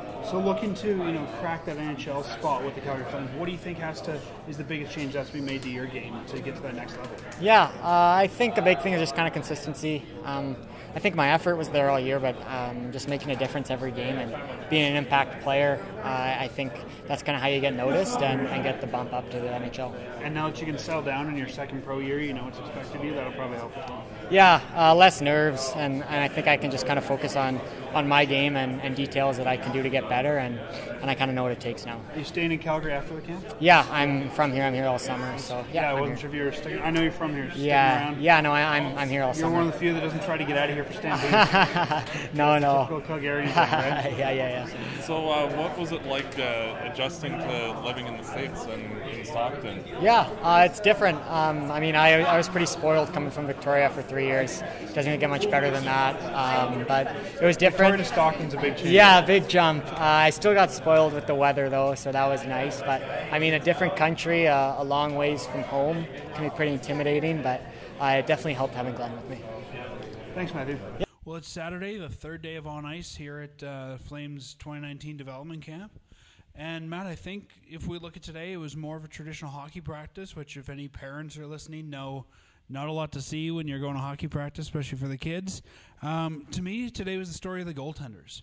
We haven't seen a lot of them this week, but they all got tested quite a bit today. Yeah, and it was nice to see them facing more realistic shots, rebound opportunities, and plays in close to where the shooters are trying to beat them. And even this morning, Sigler was making them go on their knees and slide across the net. So just trying to get the goalies more engaged in more scenarios they may see in a game. Yeah, and to their credit, most of them looked really good during the various drills, so that's always nice to see. There was no clear weak goaltender like we usually see. Cough, Mason McDonald, cough. Yeah, I feel bad for the walk-on guy, this Refak. Yeah. Because when you're on the ice, and we mentioned this earlier, with Zagadulin, Schneider, Parsons, Wolf, you know that there's also Gillies in the system. This guy's not going to hope at, probably getting a contract. Yeah, and it's one of those where it's probably a build the relationship. He had really good stats in the Alsen scan in Sweden, 194 goals against, 929 save percentage. So he was one of the better young goalies over in Sweden. So if the Flames can build a relationship, and if he goes and repeats that this year, then he might be worth a contract, especially because you got to figure that Gillies is either going to get promoted to being the backup for next season, or he's not going to be in the organization. Yeah, even then, I can't see this guy coming over to be an ECHL guy, which even if Gillies gets promoted next year, I think you've still got Zagadul and Schneider there. Yeah, so we'll see. That's one of those where it may just be a relationship builder for next year. Outside of that, though, and we talked a little bit about this yesterday, there's really no guys here that are wowing you when you watch them. I mean, we've got guys like Pelletier who, while a first-round pick, still looks like a junior hockey player. We've got some of the pros like Phillips and Gawdin, guys that have turned pro, but there's nobody here that, I don't know about you, that I'm looking at going, wow, this guy is amazing to watch, or we can already see the talent oozing out of this player. Yeah, like there's nobody that's imminently knocking at the door that they're going to be in the NHL to start the season. And like in past years, we've had guys like Tkachuk and Bennett and all of those type of guys where it was readily apparent that they were close to or NHL caliber. Or even a couple of years ago when we had Yusuf Alamaki here, and he was telling us in our media scrums, I'm going to make this team. And it gave us an interesting storyline. See if he did or not. Like, the stories just aren't there. Yeah, and like there's only really one player here that I could see even playing a game in the NHL this season, and that would be Matthew Phillips. And that's if he has a really good year in the AHL and the Flames run into injury troubles in the back half, and then he might get a recall. Beyond that, like there's nobody here that's knocking at the door at all. And you look at the forward prospects, Glenn Gawdin, he looks all right, and if he makes the NHL, he'll be in the mold of like a Derek Ryan, fourth line, physical guy. Not anything more really than that. And two other higher end talents are Matthias Emilio Pettersen and Jakob Pelletier. And both of those guys, I feel viewing them and comparing them to guys from the past, that they too will probably eventually reach the NHL, but that's like 2, 3, 4 years from now, not anywhere near in the near term. Talking to GM Brad Treliving earlier today, he was saying, you're seeing these guys, and guys like you were saying, Pelletier and Zavagorodny and Lindstrom, guys we've seen for a number of years, said they're getting bigger this year. You and I mentioned that earlier with Nick Schneider. They're bigger. They're looking more like men. They're putting on weight. It sounds to me, and while Brad didn't specifically say it, I'm kind of getting it as, we're moving the ball forward this year. Everybody's progressing the way you expect them to progress. They're getting bigger. They're working on their skills. This is just another year of skill development for a lot of these guys. Yeah, and you look at this camp in contrast to years gone by where you had guys regressing, like Patrick Seeloff as an example. He seemed to hit the ceiling and then started trending down the wrong way.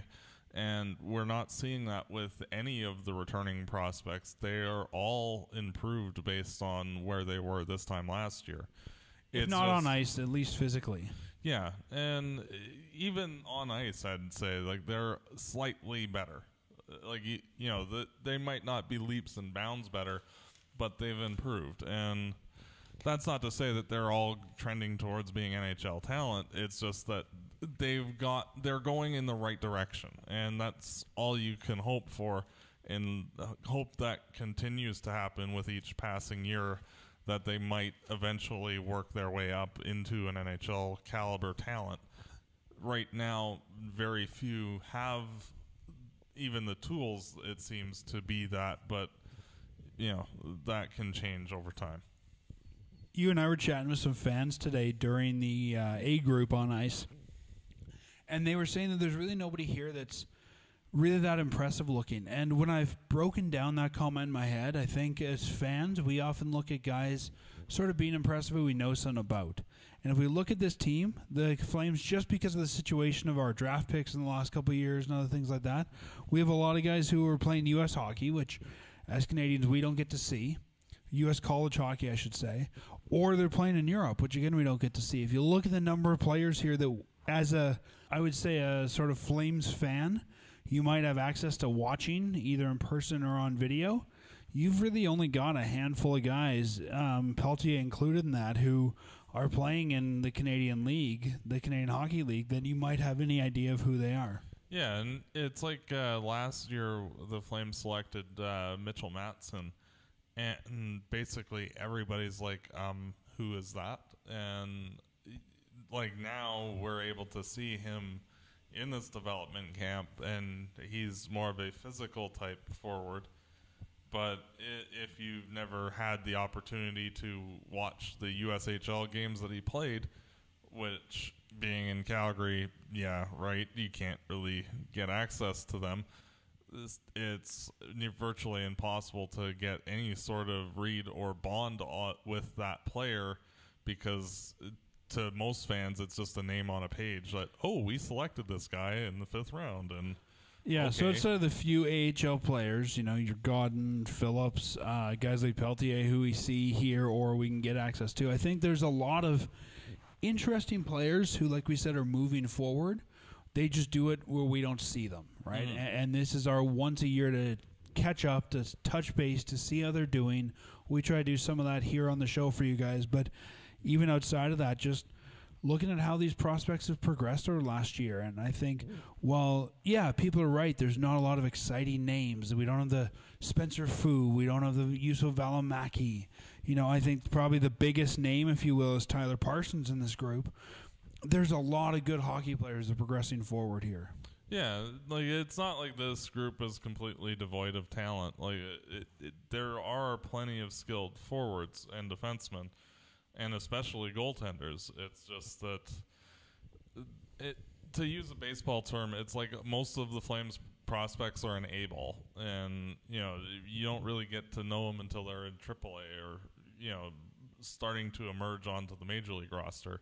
And it's one of those where there's a lot of talent, but nobody really knows who these people are. And even Yellison and Zagadulin, these guys don't speak English. They're here at camp. They have a translator for the two because they don't speak English. As Flames fans, we've heard these names come from Russia, But as fans, we've yet to see what they do on North American ice. So I guess I'm bringing this up because I'm suggesting that fans don't discount this year's camp because there's not the big name or the name you've heard of or the Dylan Dubé who you think's going to make the team this year. There's still a lot of good Flames prospects here. I agree. And speaking of Zagadulin, he was instructed through his translator the coach's instructions for the drills, and it was rather simple. If the puck's coming at you, stop it. Hopefully you don't even have to tell them that. I mean, as a goaltender, oh, wait, that's my job? Oh, I didn't know that. But and we even saw, it's actually interesting you mentioned that, they had the Group B goaltenders on the ice before practice today, and Jordan Siglet was giving verbal instructions to the other two goaltenders, but he then had to get down on his knees and show Zagadulin what he wanted done. So it's something that I think as a coach, too, you've really got to think about how you're communicating with those players. Yeah, and it's definitely a different challenge, especially because of the fact the Flames, they haven't really had very many Russians in their organization for a number of years. So, you could almost have like some other players help out if need be. Like if it was one of the Swedish players was having difficulties, we have like 9 different Swedes in the organization, so you could just go through that route. But it's interesting you mentioned that too, because I think in the past, even guys like Michael Backlund and guys like that, they've been sort of the anomaly. If there's a Calgary Flames prospect that hasn't been a North American-born guy, it's almost been this weird phenomenon. But if you look at the roster here, I mean, there's probably 3 Swedish guys who are going to become pros after this next season. We got a couple Russians. I think this camp, more than others, as far as the Flames signed prospects, has a more international flavor to me than a lot of the others. Yeah, and you can go the route that the Flames have been going, where it's primarily Canadian and U.S. players, but you're limiting yourself by not with just opportunities, and especially not having first-round picks and second-round picks to the extent that the Flames have had.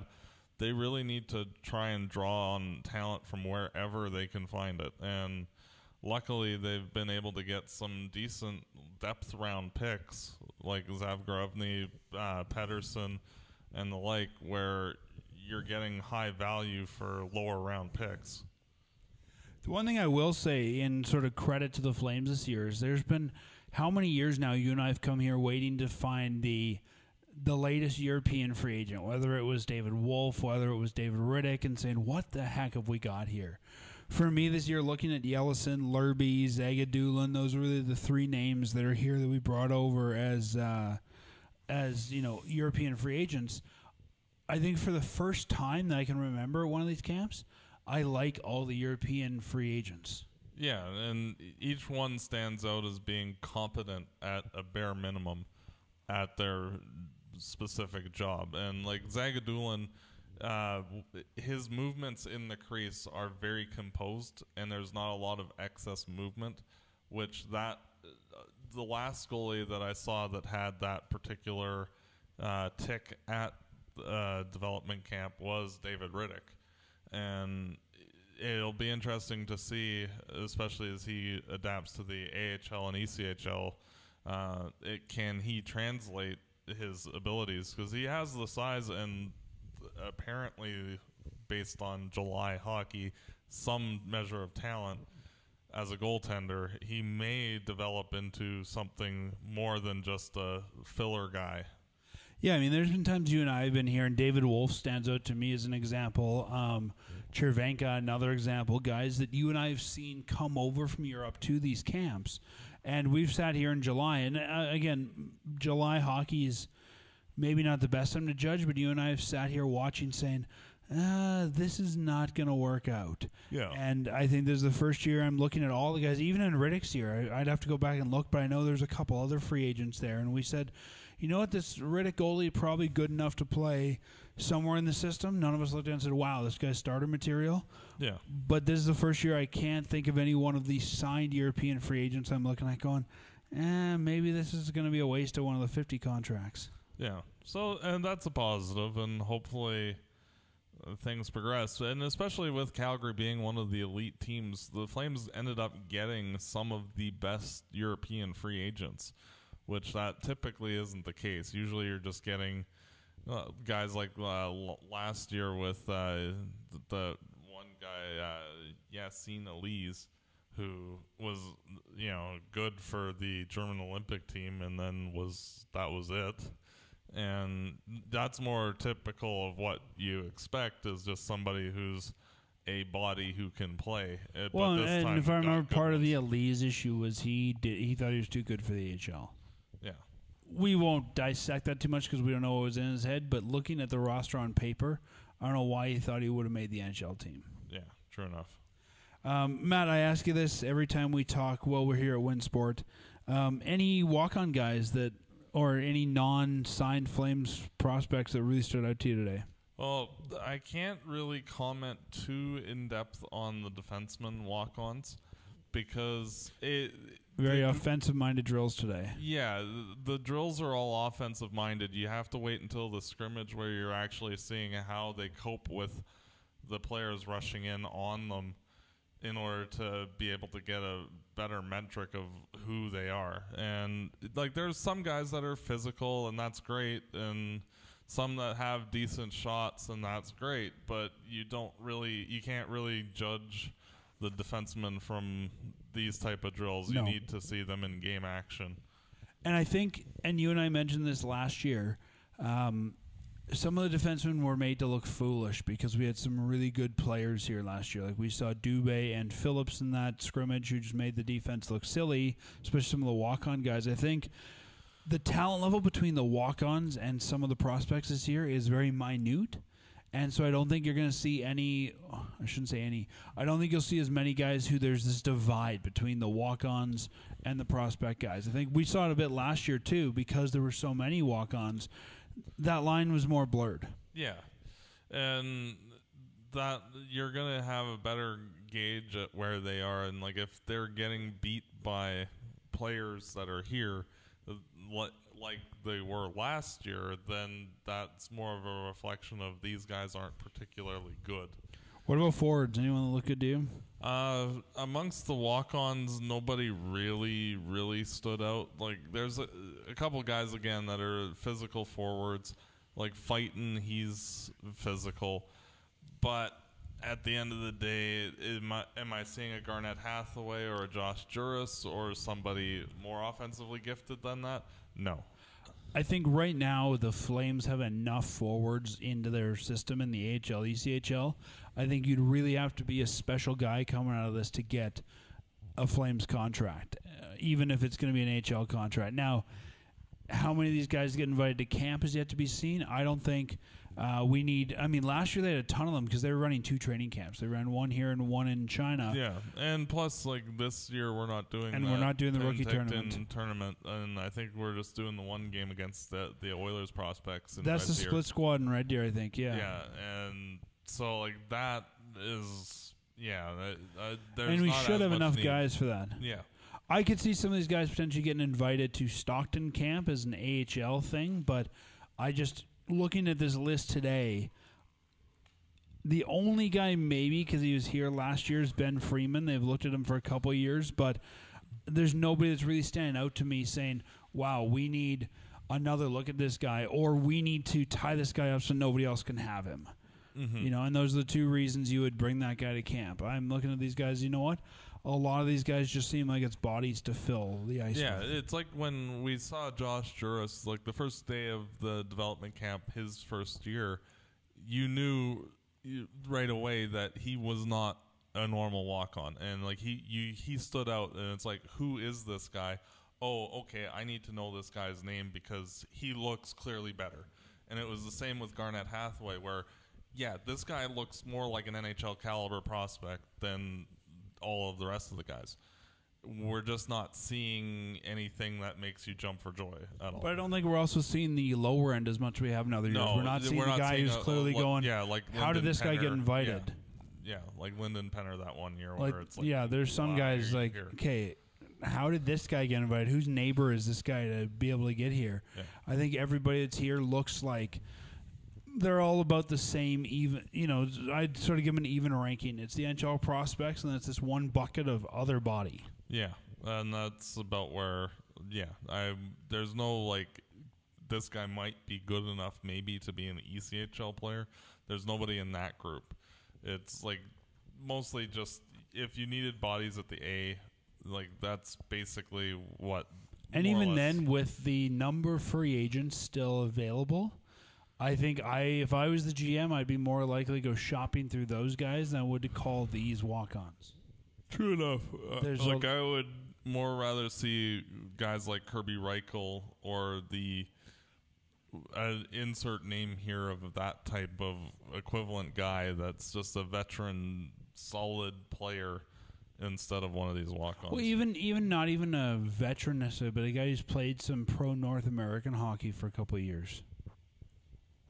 Well, Matt, I think from us, before we sign off, I should say if anyone disagrees with us, if you were here this week and you saw one of the walk-ons, you think the Flames have to have this guy, let us know. Tweet us, let us know on Facebook, let us know in the comments on the website. But if you think we're wrong, let us know, because we'd love to really know if there's someone out there that maybe we're missing. Yeah, debate's always good. Matt, anything else for today? No, just looking forward to tomorrow's scrimmage, and that way we can get a better read on the defensemen, because that's the thing I'm most curious about and have been all week because of the lack of defensemen in the organization, that maybe we might be able to find one or two that could fit. And so tomorrow will be, I think, the better gauge for all of those types. Yeah, not just defensemen, but I mean, in a practice, your forwards' movements are very controlled, and we're seeing them do a lot of passing, a lot of shooting. Things we're not seeing a lot of is positioning and thinking the game.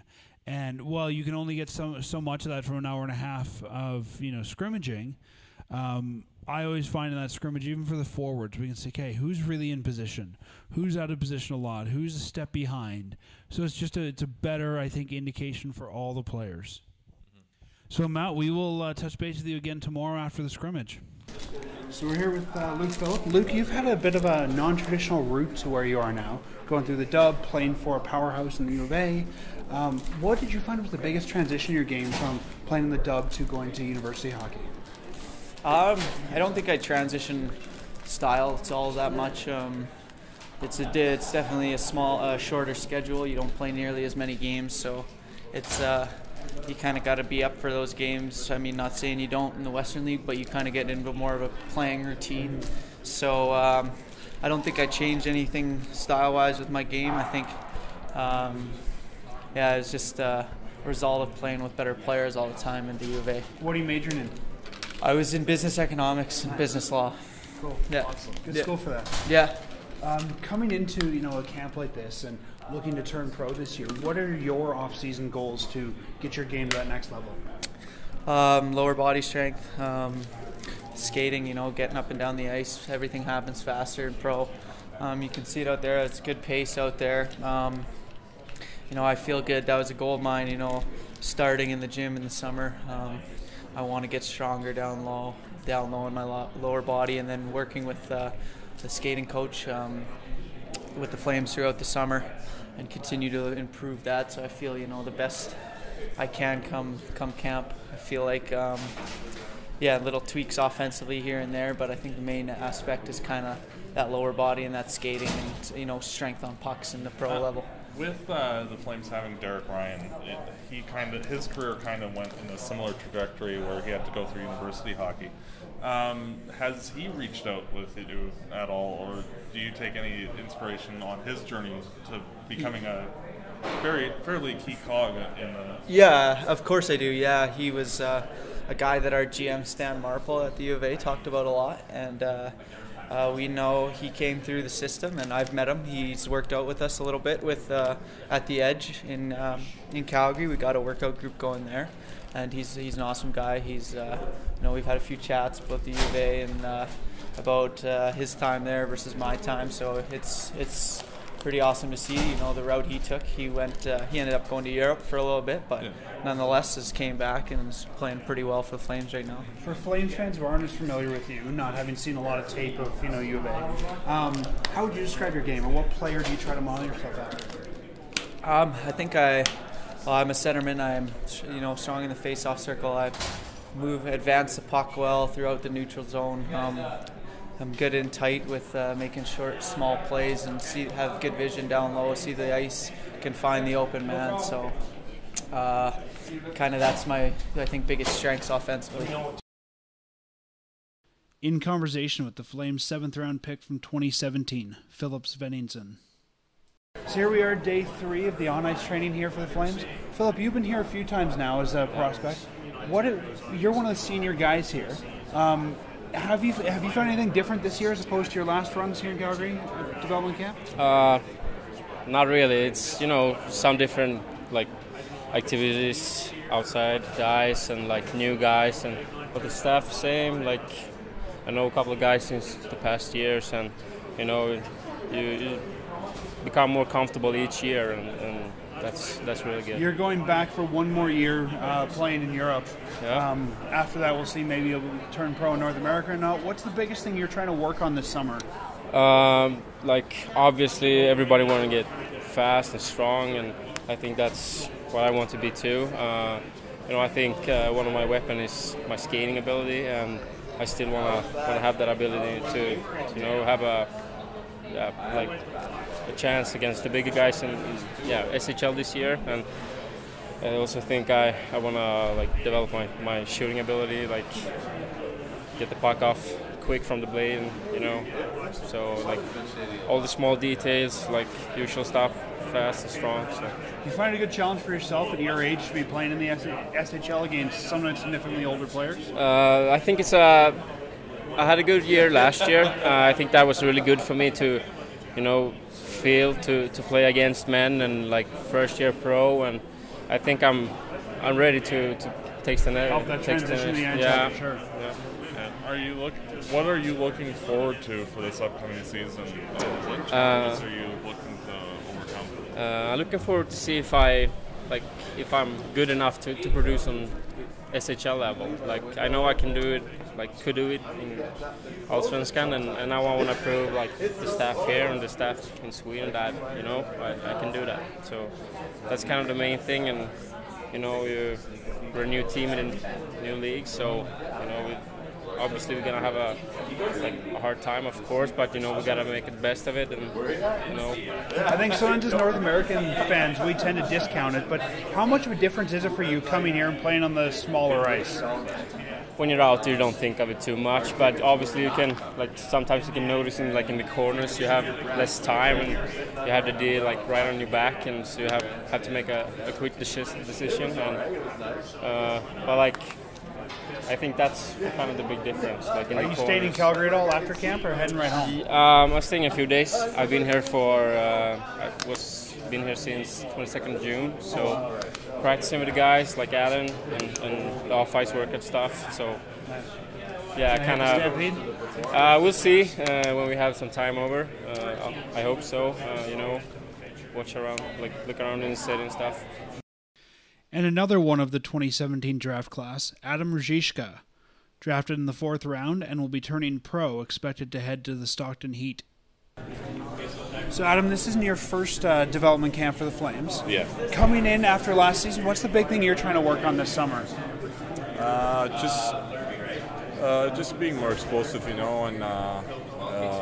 just be more agile probably, and just work on overall strength. It's just like every summer we do.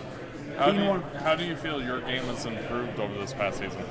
I've been more consistent with my hockey, and I've grown, a lot, and as of mentally and physically, which is good.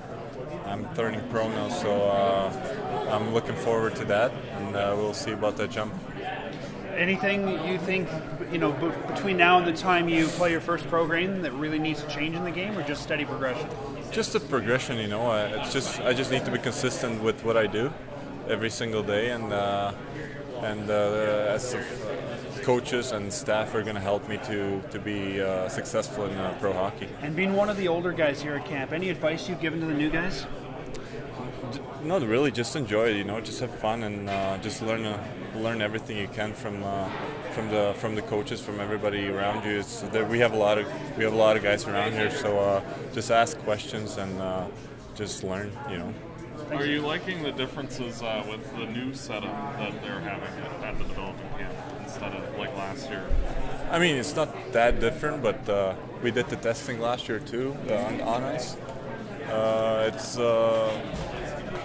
feel like it's the same, you know. It's just the people around, you know. It makes you comfortable and makes you feel like you've been here quite a while. So it doesn't really feel like it's been changing for me. Thanks, Adam. And our last interview from this year comes from the 2018 6th round draft pick, Matthias Emilio Pettersen. So last day of development camp here for 2019. You look great in the scrimmage today. Thank you.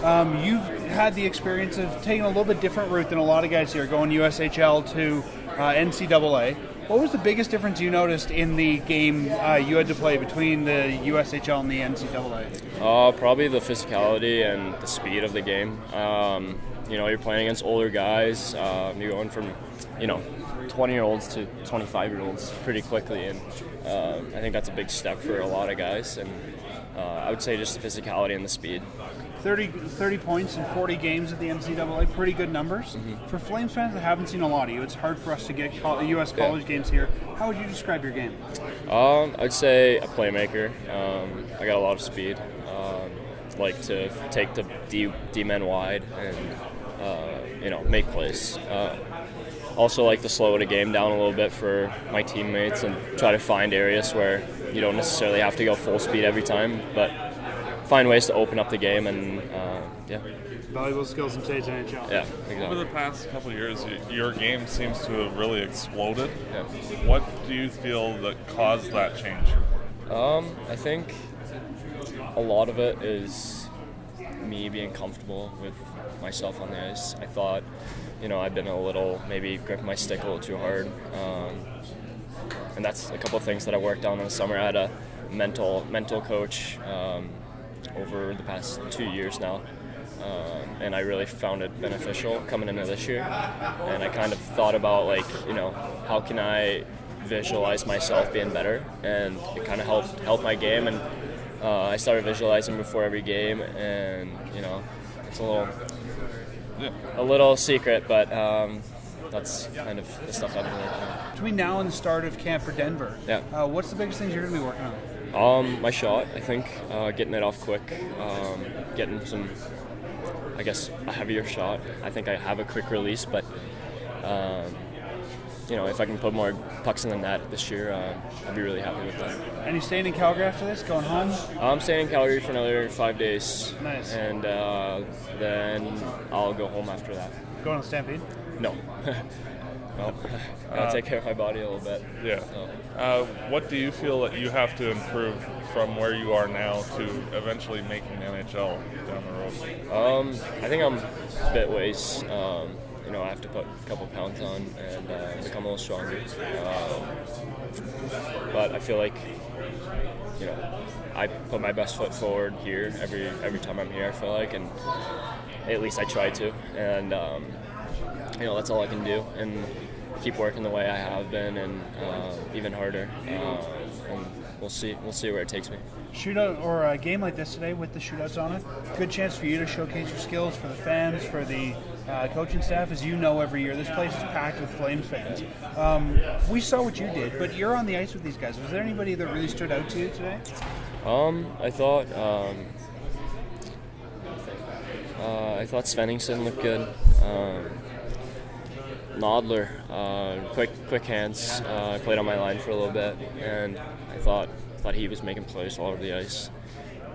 Easy to see that when you're playing with them, but I'm sure there was a lot of other guys that had a couple of good plays, but I thought Nodler and Phillips were two really quick players out there. Any thoughts on the goaltenders you faced today? They were good. They were good goalies. Some really good goalies this camp. Big goalies that, they can stop the puck, especially the Russian kid there. He's a big boy and likes to play the puck eventually. Well, that's another development camp in the books. The 2019 Dev Camp has come to an end. And as always, we ended the last day, in this case day 4, with an on-ice scrimmage. And kind of from our perspective, seemed a little unorganized. There's supposed to be Team Rhett Warner versus Team Matt Stage, and neither guy to be found. So we'll just call them red and white because we have no idea which one's supposed to be Stage and which one's supposed to be Warner. So, Matt, I'll read out the scores, and you can tell us at the end who won, Team Stager or Team Warner. Okay. From Team Red during the regular, so the way they did is they ran 2 10-minute segments. They played 5-on-5, 4-on-4, 3-on-3, then did a shootout, brought the Zamboni back, and lathered, rinsed, and repeated all over. First goal today for Team Red came from walk-on player Tommy Miller. Second goal also for Red, from Robert Hamilton. So 2 walk-on guys. Third goal today for Team Red from Lucas Feuk. Then we had, I don't even know how to say the guy's name, Montana Onibushi, another walk-on guy. Lots of walk-on score today. Yeah. That was the first White goal, so it was 3-1 at that point.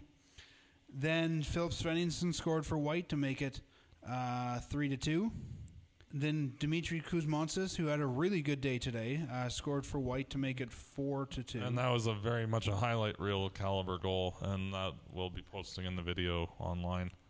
And then we had Jakob Pelletier score for White to make it 3-4. And lastly was Luke Philip. So it was a 4-4 tie. In the shootouts, Red ran away with that shootout. Yeah, it was, I think, 6-1 or something like that for Red in total. Yeah, 6. I don't even think White got a goal. Yeah, 6-zip. So the shootout scorers were Milos Roman, Dimitri Kuzmantzis, Pettersen. I'm trying to match up jersey numbers to our list here. Emilio Pettersen, Andrew Nielsen, not a guy we expect to score. And then the second half was Martin Pospisil and Zach Gutari. Yeah, Pospisil's goal, he brought back the old Jason Allison move of skate in and then just rip a wicked slap shot right into the top corner. And so if you're interested in watching this scrimmage today, we will have it on our YouTube channel. If you just go to YouTube and look up Fireside Chat or 2019 Calgary Flames Development Scrimmage, we'll have it there. You can also go to firesidechat.ca and click on the link in the header to go to YouTube. We've also, by the time you listen to this, posted a few times on all our social media channels. So links are out there. If you can't find it, let us know, tweet us, Facebook us, email us. We'll make sure you get the link. But we have the full scrimmage and the shootouts today for you to watch at your convenience whenever you want to, if you're interested in seeing that. So, Matt, with that in mind, we had talked yesterday about how we're probably going to use this as our real judge of some of these players. And I think for me, the big thing that stood out, probably the most evenly matched, even though the scores don't show it necessarily, evenly matched shootout we've seen, as we've talked about all week. There's really nobody here that we're looking at going, wow, there's our Dylan Dubé or our, Garnet Hathaway, the guy who we know is NHL bound at the end of the year. Even the walk-on guys here, most of them didn't seem that out of place. Yeah, it was a nice, refreshing take on things where you're not looking at a whole cast of people and going, okay, yeah, they just found the guy from around the corner type of thing. That, hey, we need a body. This guy plays in Red Deer. He's close by. Yeah, exactly. And, hey, you'll do, because we just need some numbers. But this time everybody was legitimately decent. And even most of the goals we read actually seemed to have come from walk-on players. Yeah, and like on our previous days talk about the defensemen walk-ons, we were looking specifically for anybody who was notably good or bad, and nobody really stood out as being terrible. I would say all the defensemen looked bad today.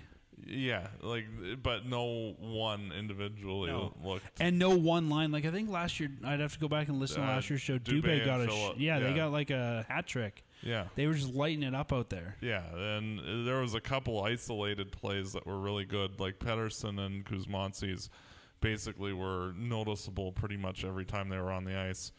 But the rest of the teams, it was very scattershot. One line I did like today, I thought it was kind of interesting. They had Matthew Phillips and Jakob Pelletier on a line together. And I think they were trying to rekindle the magic of Dubé and Phillips. Yeah, it could be. They seem to work pretty well, but I think the biggest story of today for me overall with everybody was, and Brad Treliving says this to us every year, but it was July hockey, and it looked like July hockey. It looked, in a lot of ways, like a beer league game. There was a bunch of missed passes. There were guys trying to pass rink wide. It's like, what are you doing? Yeah, it wasn't the most flowing style of game, but it wasn't bad either. It just you're dealing with a bunch of players that more than likely will not reach the NHL. It's what you expect from a July scrimmage. Yeah. One couple guys here I had on my list that looked really good today. We mentioned Emilio Pettersen looked really good. I also thought Demetrius Kuzmantzis looked good. And from the walk-ons, the only guy that I really saw and said, wow, this guy I thought was playing hard all game, was in the right spot, was number 90, Ronnie Hine. Yeah. So those were my three players that I thought stood out today. Now, before we put too much stock in this game, we have to remind everybody what Treliving says to us every year and said to us last year when we talked to him too. Nobody makes the team in July. Nobody loses a spot in July. It's come out, show us what you got. They're meeting with all the players one-on-one right now, the coaching staff, the GM, to give them all a summer plan. Here's what you need to do before either we see you again in September or, you go back to your other team wherever you're going in September. But nobody's going to earn a spot in July. So with that in mind, we can keep talking about what we've seen this week. But, again, it's not going to lose anyone that roster spot. Yeah, it's more just checking them out to make sure that they're on the right path. And if any course corrections need to be made, awesome. If not, awesome. And for the new guys like Feuk, like Yellison, Zagadulin, even Pelletier, guys new to the organization. It's just meeting the staff. Yeah. Oh, for sure. And it's just one of those things that, especially what we try to do is just gauge, what these players are, because most people don't have a frame of reference with them. And so, just saying, say Pettersen, he's a shifty player and good stick handler. So that way you can kind of understand, the next time you actually are able to see him, that, he's that kind of generic archetype instead of a power forward type or whatever. And mostly, there's a few really good players, mostly not so much, but, it's just a Any fun, surprises for you? time. I was actually surprised by Pettersen. I knew that he was decent, but to me, he was the biggest change from last year. He was good last year. You could see flashes of the skill, but I think going to U Denver, they've got a good hockey program there. He looks like a player that will be in the NHL at some point in the future because there's just too much dynamic skill there. And usually anybody who has that level of dynamic skill and is fast tends to make the NHL. Yeah, even though it might not necessarily, he will turn into, a top forward or anything like that. Usually those guys get a crack just because of that's basically checking all the marks that you're looking for a prospect. Is he fast? Is he a good stick handler? This, that, the next thing, and he does check all the marks. I'm looking forward to seeing him turn pro. I think we'll see him in Stockton first, but I think seeing his pro game either way is going to be exciting. Mm-hmm. I don't think he has long for Stockton once he gets there. We'll see. There's been times we've had college standouts that haven't translated well. True. I even look at a Bill Arnold.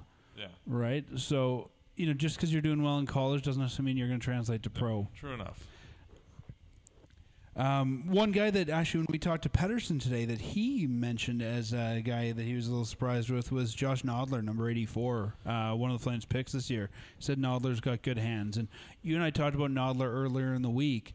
I've noticed Josh doing good things all week, and I think it's too early to have a book on this guy and know what we've got there, but it's always nice when those new guys come in and are making an immediate impact. Yeah, especially because with not having any video whatsoever available, period, it's hard to see who the player is. And so we were both coming into this camp with both Feuk and Nodler being completely ignorant of what they were. and his abilities are top notch. It's just you have to see, because upon reading more about him, was his lack of consistency from game to game, but his skill level is there. And like if he had that consistency, he probably would have been a top 2 round pick. But if the consistency isn't there, then that's why we got him in the 5th. It's interesting talking to Pettersen today. He was talking about how he's been using a mental coach for the last couple of years to help him get better at some of the mental side of the game. And I don't know if that would help with consistency. I've never heard of a guy having a mental coach before. I don't know. A lot of things are things you can train, right? You can train better skating. You can train better shooting. How do you train better consistency? Oh, it's one of those things that it's in the person. And if you can find a way to work around yourself, then you can improve. And I take myself as an example. When I was in school, I was the perpetually lazy student because growing up I'd give 0 effort and get top marks because it is what it is. And I had to train how I would think and approach things to work around that. And I'm still fundamentally a lazy person who works 18 hours a day practically. That's why you haven't been drafted. Too lazy, not consistent enough. Yeah. I think this year, too, another story for me today, and I don't know about what you thought, but of the goaltenders here, all of them except for Dustin Wolf have played professional hockey against men. And I think this was the year that we really didn't see. Often in the past, there's been one goalie who stood out as being weaker than the others. Even Refolk, the walk-on guy, looked good today. And I think it was harder to score this year because there wasn't the one goalie you could light up. Yeah, in the past, and I'm going to be rude. Mason McDonald? Yeah, saying that, everybody had Mason McDonald to shoot on, and so, this is why he didn't get qualified, man. Yes, easy goals. Come here, come there. The red light will be on for you. And a friend of ours came to watch the scrimmage with us today, and first question is, where's the tall guy? Yeah. Didn't get qualified.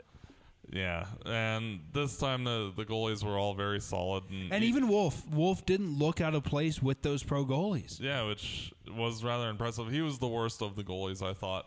But that's also understandable because he's by far the youngest of all of them and has the least experience. They swapped goalies a lot more today than usual. And often I didn't even know when a goalie swap had been made because often in the past would be you swapped goalies. It's like, okay, you might as well have not had one in net at this point. Yeah, it's going, Tyler Parsons or Gillies is in net. That team has a chance of stopping the puck. Then in comes Mason McDonald, and 4 goals later. Well, even to his credit, Nick Schneider improved a lot over last year. Yeah, but even last year, Schneider, if I remember correctly, got lit up the last couple of years. I agree. The one guy that did impress me, though, is Gawdin. We hadn't seen him before this camp. He looks, you mentioned yesterday and in previous recaps, some of his poise in net, but I think he was probably the best looking goaltender today. He looked big in the net. He was cutting off angles. I was really impressed. This way, this is one of those players where if you were saying this was the regular camp and he was vying for the backup spot in the NHL, you'd be going, that's a possibility. Not necessarily going to win it, but there's not very many things he needs to correct in his game. He's just very solid and composed, made lots of decent saves. Needs to learn English. Yeah, needs to learn English, but, you're a goalie. It's like, shooter's coming at me. I better stop that. Yeah, but, you can't be part of an NHL team with a translator for very long. Yeah, I know. Well, that doesn't take very long if you really have to get it done. And we have to remember, back when David Riddick first came to camp, he looked awful, too. I remember you and I sitting in the crowd, and it was reminded today from a friend of ours as well that he looked awful. But I remember you and I sitting there going, really? Well, even last preseason, that was that 7-2 game against the Oilers. You and I went to that Oilers game. And it's like, okay, what are we going to do for a backup now? And Riddick, of course, had the season he did. So. Well, I remember talking to you after that one. It's like, okay, maybe Gillies will be the guy this year. But so I'm bringing these things up because we know where Riddick is now, but he looked terrible his first camp. So we could have Gawdin come in looking great and fizzle out as well. But It's going to be interesting. Yeah, goalies are basically voodoo. You don't really know what they're going to do for you. And yes. It's an interesting problem to have for the Flames now, though. I count 4 AHL caliber goaltenders. I count Zagadulin, Parsons, Gillies, and I'll throw Schneider in there. The AHL's got a lot of 2 games and back-to-backs or 3 in a row or 3 games in 4 nights type situations where you need 2 guys. So I think we could get away with putting Schneider in the E for one more year if we need to, set him down in Kansas City. But you don't. I mean, we think it's bad when teams run 3 goalies. You're not going to run 4 goalies. No, and that's where I would not be surprised over the summer if one was dealt in a bigger trade, sort of like that TJ Brody rumored deal for Kadri, that maybe something along those lines where he Gillies or something gets added as the filler for that. Yeah, and that's why I'm bringing it up, because the Flames obviously have to make a move. I mean, we know that Talbot, we know that Riddick are the NHL pairing. There's nowhere to go up there this year, but we're not going to run 3 or 4 goalies in the A. So, and you're not going to send Zagadulin or Parsons or Gillies down to the ECHL. So, short of loaning them out, a move has to be made, and I think that'll be probably the next time you and I talk is discussing.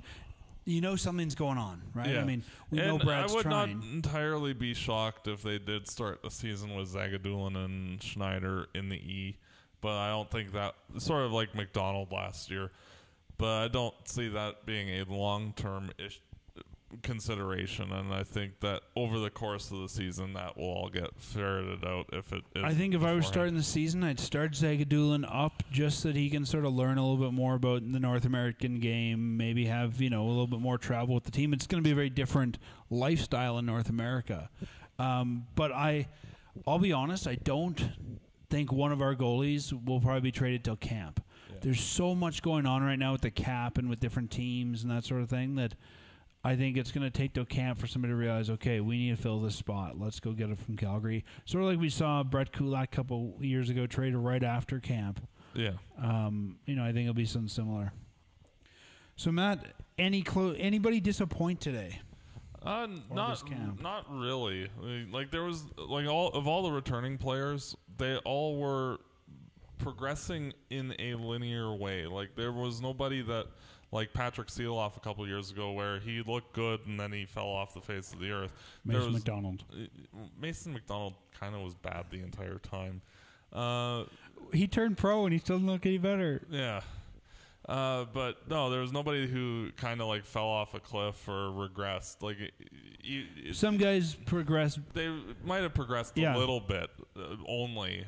Yeah, some guys probably made bigger leaps than other guys, but everyone's moving forward. Yeah.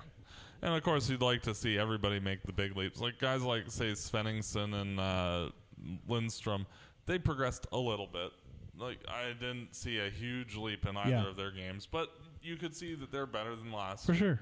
And whether that the next time we see them next year or at training camp, if they haven't really made another leap forward, then you're kind of pigeonholing them as being like an AHL only forward.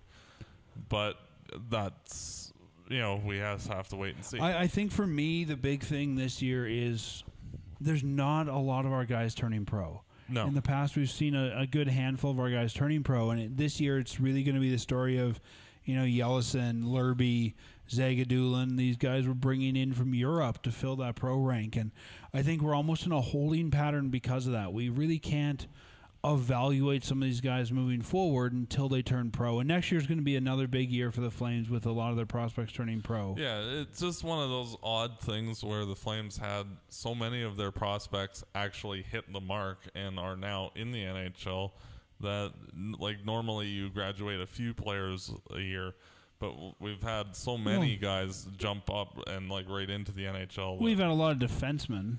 Our forward core... Dubé Mangiapane. That's 2 of 12. I wouldn't say it's a lot. Yeah, but we didn't really have a ton of forwards because other guys like Kachuk and all that. But even if you look at the AHL team, I mean, there's not a lot of guys there that are probably going to be NHL, caliber. No. So I think the big thing is we've drafted a lot of NCAA players, and they have longer eligibilities. We can't just turn them pro anytime we want to. We have more guys from Europe. So next year, I think, will be a big year for us to really evaluate guys turning pro and how much their game's improved. Yep. It's really hard to do that, year by year when you're playing in the dub or in the O. You can look at numbers, but it's still the same level of hockey. And I think that's, to me, the story is going to be those European guys. Any closing thoughts from development camp? Just once again, looking forward to the remainder of the offseason, seeing what tweaks to the team will be made, and getting ready for training camp, and hopefully a repeat of the regular season anyway. I think that, if there's anything resembling what happened in the playoffs again next year, then, yeah, that will be a interesting conversation. We'll be looking for a new GM. Yeah, I think, top to bottom. No more Boston Pizza Jr. No. I think between now and the next time you and I talk, which will probably be September, I think the Flames have to do something as far as cap. I think they've got to move some players out. I just don't know what they're going to be able to do. And my worry between now and then is, are they going to get the deal done they need to? I mean, I think the Kadri deal made a lot of sense. I don't know how many dance partners there are. And with a lot of good free agents still on the market, not really high level, but middle six free agents, I think that's indicative that there's not a lot of money to go around right now. So I don't think you're going to say trade Brody for picks or prospects. You're going to have to take equal money in a deal, and I think that's what might handcuff the Flames a bit. Yeah, and there are certain teams that could use defensemen like Brody, and like Montreal or Winnipeg. And, a deal involving, say, Nick Ehlers from Winnipeg, that might be an interesting thing. I don't know if Winnipeg wants to decimate their roster anymore. Well, they have too many forwards. And even a guy like Frolik, who I thought might get dealt for picks, I think at the NHL, the way it is right now, you're going to have to trade money for money. And I think that might be a little scary for the Flames. Yeah. I would be somewhat surprised if they did that, unless they could get that accomplished before the secondary buyout window, and depending on the contract, like if it's a 1 year deal, then yeah, I mean, Frolik's got a couple left. I don't think he's buyout worthy, but I just think that they were looking to dump some money in the offseason. Yeah, and I just don't think it's going to be possible right now. Yeah, and with Frolik and Stone, that frankly, the Flames can get by easily without either of those players, and that's $7 million tied up. So that's what I mean, right? We're going to have to dump at least one of those deals. Yeah. But I just don't know in the NHL who's got the cap room to take that on for picks right now. Yeah. And that's where, looking around the league and seeing how things shake out with the remaining free agents, there are teams out there that are just going to need some NHL caliber bodies. So Ottawa? Ottawa, yeah. Hey, this is Stone. We got him back. Don't pay attention to the fact he's on the blue line. It's like when we traded with Vancouver, we traded them Granlund. What? There's two Granlunds? Yes. We can pull the same stunt. That's right. We have a player named M. Stone. Would you like him? Yes. So, yeah, I just think that's going to be the hardest thing for the Flames right now. Is I think it's easy to move player for player, what was the rumor deal with Toronto? It was Kadri and Brown. Yeah, for Jankowski and Brody. And if you look at that, it's equal bodies, pretty equal money. Those are the kind of deals you're going to get done between now and September. I think if we're trying to shed salary, it's going to be a tough thing to do. Yeah, and the Flames have other areas of need, so with having 4 young defensemen that are all under the age of 22.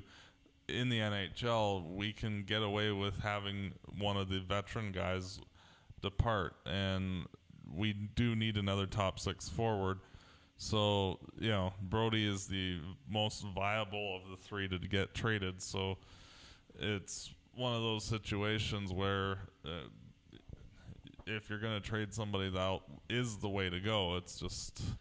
I'm going to give you my prediction. It's going to be the opposite of what we usually say. I think that trade's going to take place later rather than sooner. I don't think you'll see, at this point, I think with the draft and July 1st out of the way, I think a lot of teams are going to be waiting till closer to camp until. I mean, I don't think the Flames want to do anything until they know what Tkachuk's number is going to be, what Riddick's number is going to be. I think there's a lot of teams in a similar boat to us, and I don't think you're going to see a big move made until everyone's got their internal business done. And I think it'll be late August, early September before we see that big trade happen. Yeah, I agree. And the Flames will just have to be patient. And Well, I don't think the Flames care. I think it's the Sea of Red that cares. We're all, we want the deal done as fans. As long as the guy is there on the ice for the season, I don't think the Flames organization cares when the trade happens. No. As long as we got the team set, it's all good. And and if the Flames have to carry Brody, Stone, and Frolic into the season, is that the end of the world? Not really. Well, it depends on the cap implications. If you have to carry one of those guys and say you might lose another player that you wanted or need or can't get that top six forward, that's where the issue is. It's not the player themselves. It's with the smaller cap increase than we expected. I have no problem with those guys being Flames. My issue is what does that money hinder us from doing? True enough. Right? If you had all those guys at $1 million, you'd carry them all day. Yeah. But if we have to pay $3.5 million for what might be a number 7 defenseman, what's that hindering? True enough. So, all right, Matt. Well, we'll sign off from here at Winsport, from the Jones Snyder Arena, and we'll talk to you probably again before training camp opens. Oh, and once again, thank you for all the work by the people behind the scenes for the Calgary Flames. They always put on a good camp. Yeah, and thank you for listening, and have a good summer. Fireside Chat is hosted by Dan Stevenson, co-hosted by Matt DeBorg. This episode produced and edited by Peter Marino. Fireside Chat is licensed under Creative Commons license. For full license details, visit firesidechat.ca.